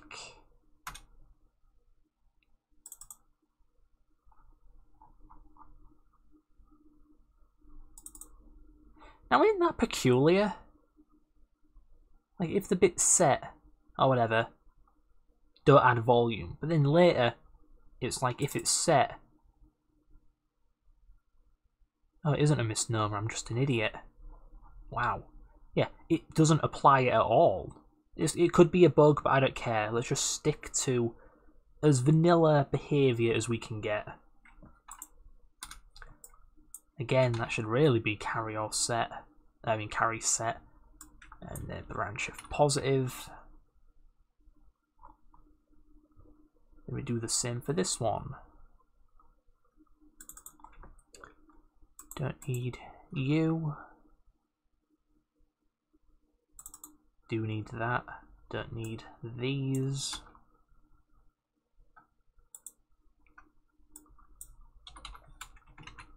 Okay.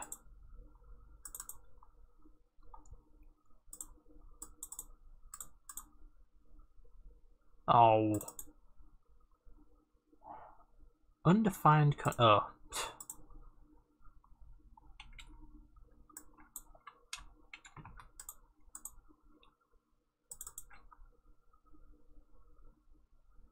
Man, don't you just love ROM hacking? I sure do.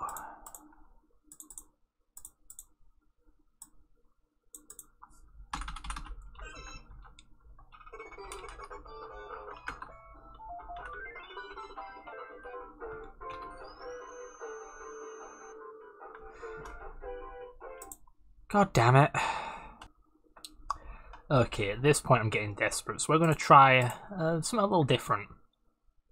We're going to look at the assembled sound data and see if there's any discrepancies, any weirdness. Because I don't know what else to do. So let's figure out which sound is the rolling one.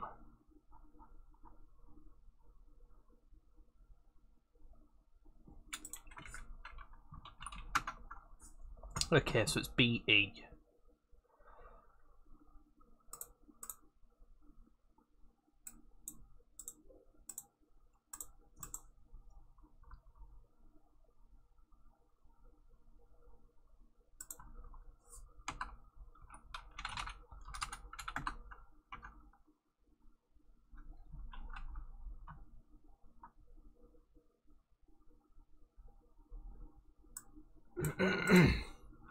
Right, we're here. Now if we scroll down, here's the voice data. I believe these are the TL bits. So if we come here, total level 28 OD. 28 OD, alright.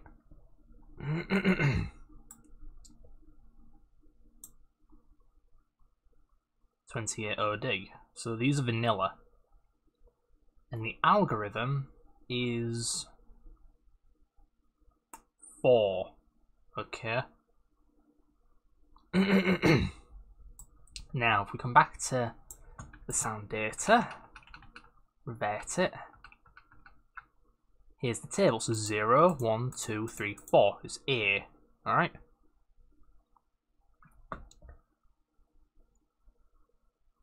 And A means algorithm 4 and 3. They'd get the high bit. But if we look here, 0 of them have a high bit. So, yeah, sorry, just keep clearing my throat. So we come back to SMPS to ASM, we re-enable this code, and now, yeah, I commented out earlier about debugging. Come here, again, it's D28 when it feels like loading. You know, even on my laptop it was never this slow. The hell's going on?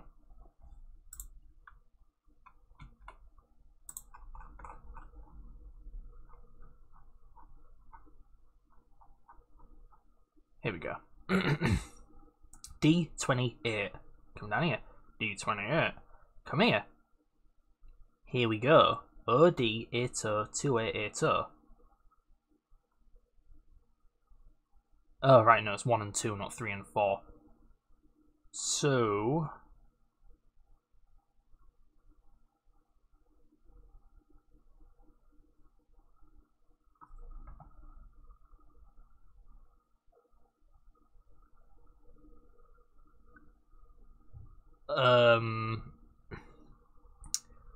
So... I might have figured out the issue. Might? Okay.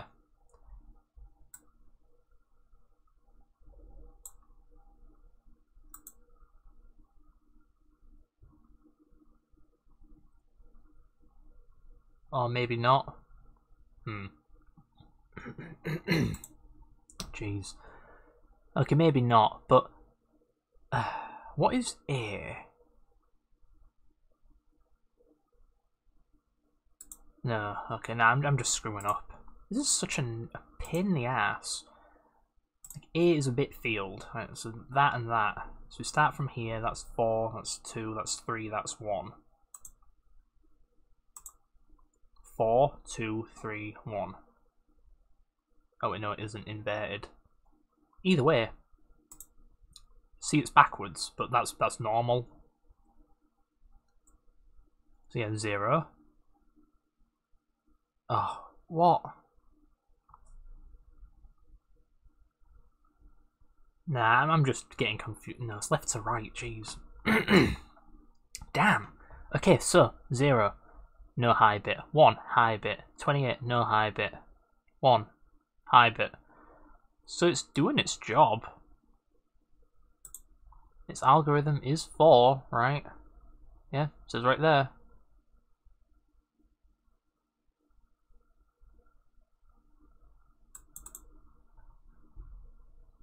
So algorithms just sat there with feedback and unused bits sat on top of it.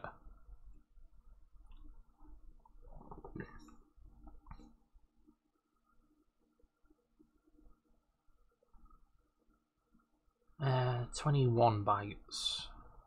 No, I don't see any.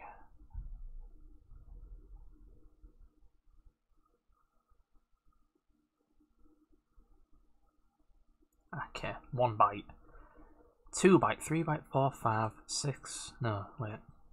Byte 1, 2, 3, 4, 5, 6, 7, 8, 9, 10, 11, 12, 13, 14, 15, 16, 17, 18, 19. I lost count. No, 20, 21. So it's definitely pointing to the correct data.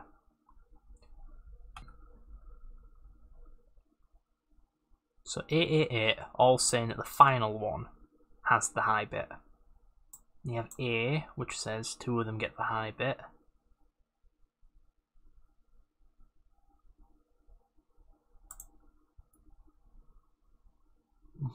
I just do not know what I'm doing wrong. Unless it's more that high bit baloney. Jeez, what am I doing? It's just, like, what do? We get the TL bit, okay. If it's got a high bit, then skip, then get rid of the high bit and funnel it to the output. Okay.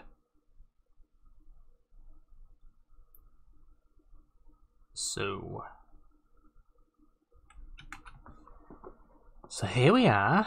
We have the bit, but we're not going to be using it because I hate its guts. These two are dead. Branch if positive. We come here.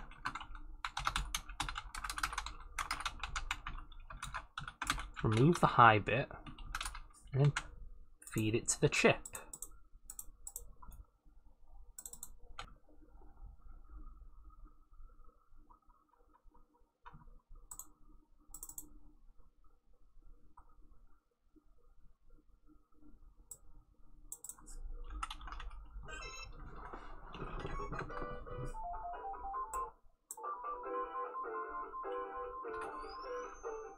Oh, okay, I've been going around in circles.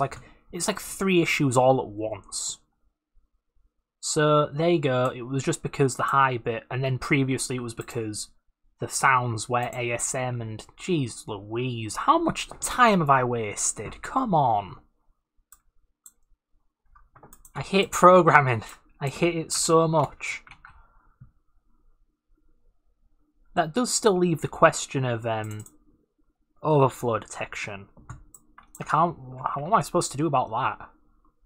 Sonic 3 does not seem to have an overflow check.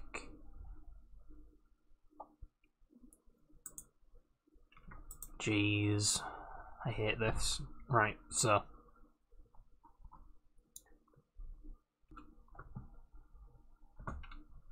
Don't need that. Don't need these. That's correct, that's correct, that's also correct. Okay, and now we're here. We need to get rid of these 3.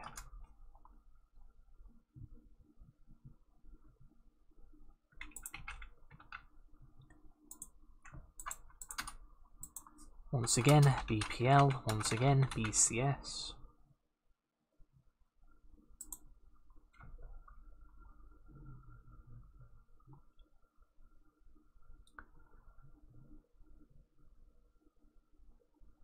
Wow, you know, I never realised how that bug could actually tie into this.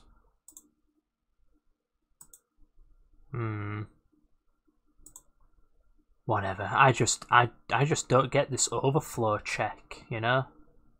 Maybe just to be sure, I'm going to check how Sonic 2 does it. Going through the whole family tree of SMPS engines today, jeez.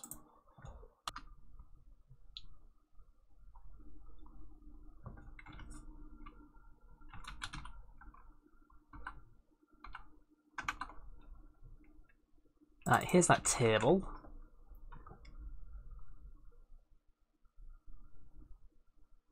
Right, otherwise, apply channel volume to TL here. It's not appropriate, all only ones that are slots.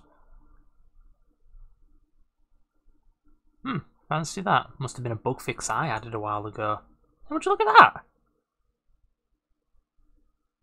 What in the blooming heck? These bug fixes are weird. So, get TL byte, next TL byte.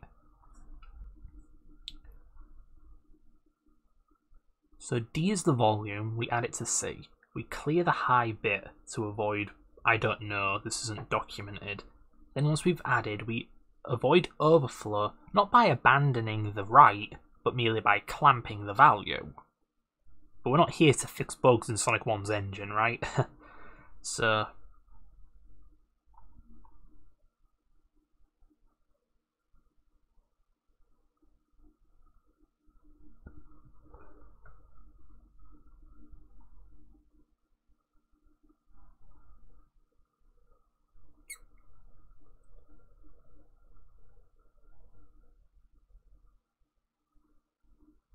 Okay, I imagine this and this are both related. This is exactly what I was curious about. You know, if we're going to do attenuation overflow and stuff, should we also clear the high bit? Apparently we do.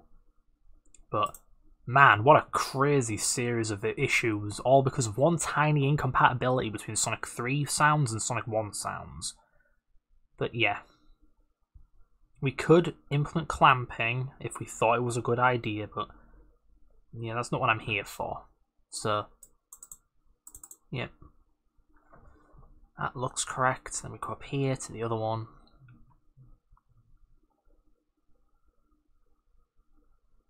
I'm in the wrong area, aren't I? Back down, jeez. So if we add the volume and it overflows, we just don't write at all. We don't clamp, we leave. But still, before we add, we remove the high bit. But to be fair, yeah, there is a trick we can do.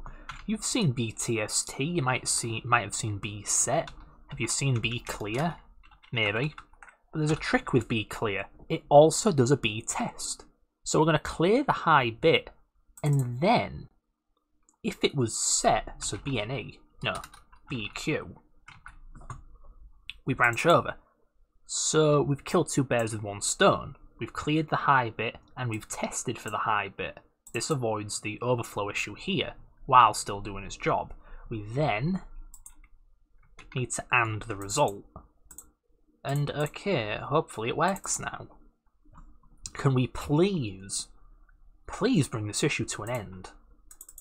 I cannot be asked to debug this for the next 3 days.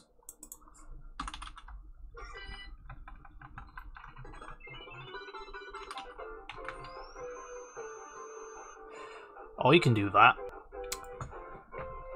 Well, I hope you stuck around, because you will not believe your eyes. I made no mistake. I debugged and debugged and debugged. You see what that is? That right there is an address. I hacked up the code. I hard-coded the slot mask, you know, that table that's somewhere around here. I hard-coded it to the very value the song says it should be. I mean, the sound says it should be.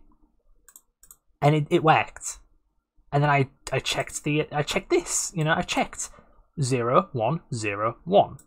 A0101. It was correct. There was physically no reason it should not work. Okay? And I thought, you know, I knew it couldn't have been me. Because why would the code not work? It does exactly what it should. So what's wrong? Well, you scroll up. Okay, here's my code. Scroll up. Oh, danger. This uploads the wrong voice. It should have been A5 instead of A6. Now, you might not know what's going on here, but A5, I guess, is the current sound. A6 points to global RAM. Voice selector indicates what's calling this. If voice selector is 0, it's music. If it's non-zero, if it's like 1, it's a sound effect. If it's a negative number... Oh, I'm sorry, maybe it's the other way around. If it's a negative number, it's a sound effect. If it's a positive number that isn't 0, it's a special sound effect. So in the event the game tries to run this with a sound effect, it uses the wrong register reading from global RAM rather than track RAM, and that all along was the bug. I'm not kidding.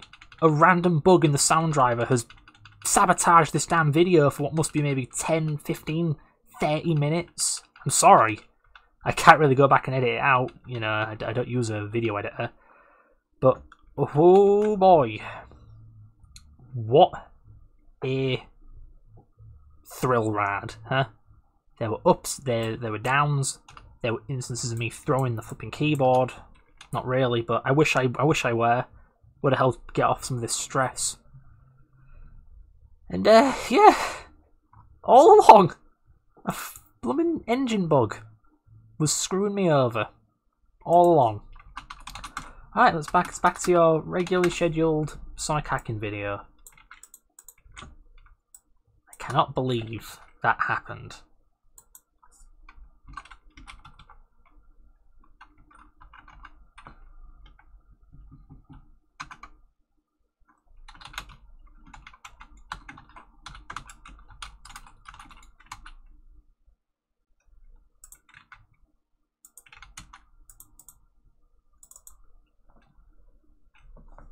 So maybe, you know, if you're making a Sonic hack, maybe it really wouldn't hurt to just come in here and just look up the word danger and just fix every stupid little bug, because I think that's the second time a bug has screwed me over. Remember when the waterfall caused the game to crash? Yeah. And look at all these bugs.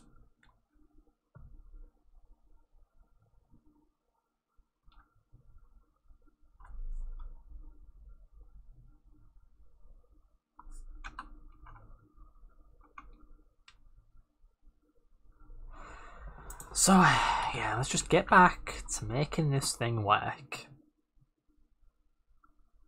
So yeah, we clear the bit, add the volume, chop off any overflow.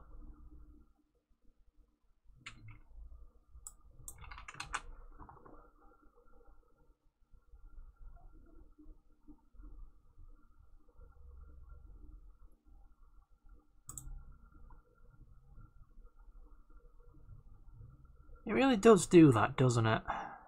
I'm just torn on what the intended behaviour is.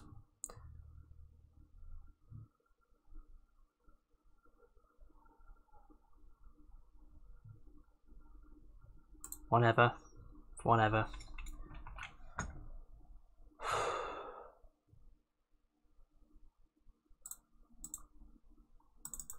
I just cannot believe that. All that time wasted. For something that wasn't even my fault.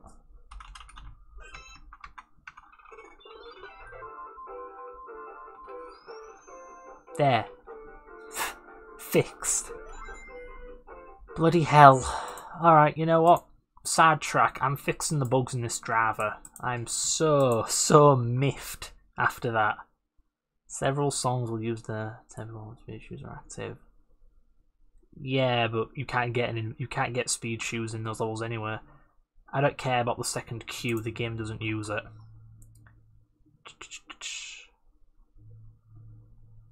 Screw it. See, lev cell no cheat, whatever.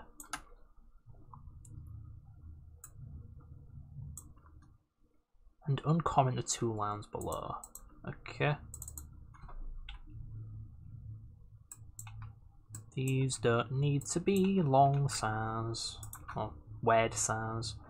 There's a missing move cue. Yeah. I think I wrote the majority of these bug fixes, you know, these danger warnings. I remember it was one of my proudest moments back when I was a noob in like 2013, when I figured out this bug fix, because the original Sonic 2 clone driver didn't fix it, they kind of hacked around it. Real badly too.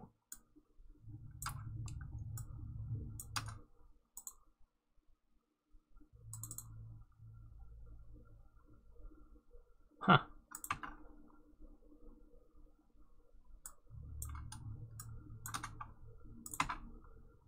Don't care. This sounds as all channels, even the ones being used by are not music. Finish music playback.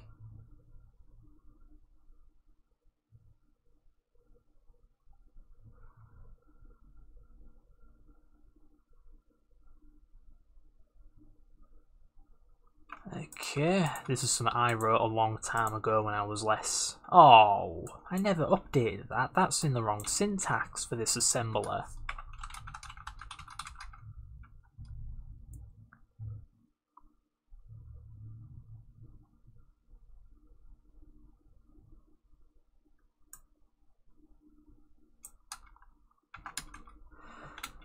Okay. Man, that's stupid. Anyway. Yeah. Better initialization. I think the thing I just fixed... Like, this is whatever, but this, I believe, causes a bug, question mark, where if you play a sound effect, then start a new... if you play a sound effect and then start a new song, it will corrupt the sound. So, yeah, I fixed that.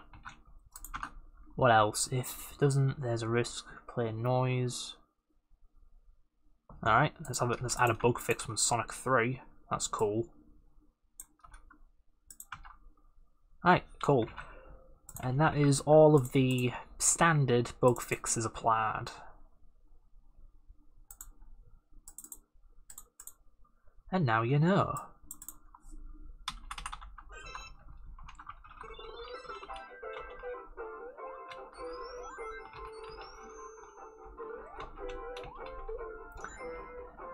And trust me, it ain't just Sonic 1's sound engine that's buggy. Heck, I'd argue Sonic 3's is the most buggy. That thing is insane. You got dead code here, broken code there. Be it broken by Sonic Team or broken by the guys who maintain that sound engine. Because there are like bugs that date back to a massive internal refactoring of the sound engine over at Sega. Yeah, it's weird. Fire shield. All that trial and error, all that grief, just to hear the sounds properly. I say, playing the one sound that doesn't use FM. Jeez. Okay. Flipping heck. You know, I really can't believe that. That was stupid. Alright, that leaves us with one thing. Making you immune to things. Well, we're going to do that in the next part, because this part is how long? I mean, come on, let's take a look. Bloody hell! Okay, 2 hours. Sure. Yeah. Oh, you guys are in for a treat. So, in the next part, I'll go play the hack. You just play through the whole thing, find every dumb little bug, every little design choice I don't like, and make a list of things that you should be made immune to. Alright? And, yeah, so that should be the final part. Nothing much else to explain now, is there? So,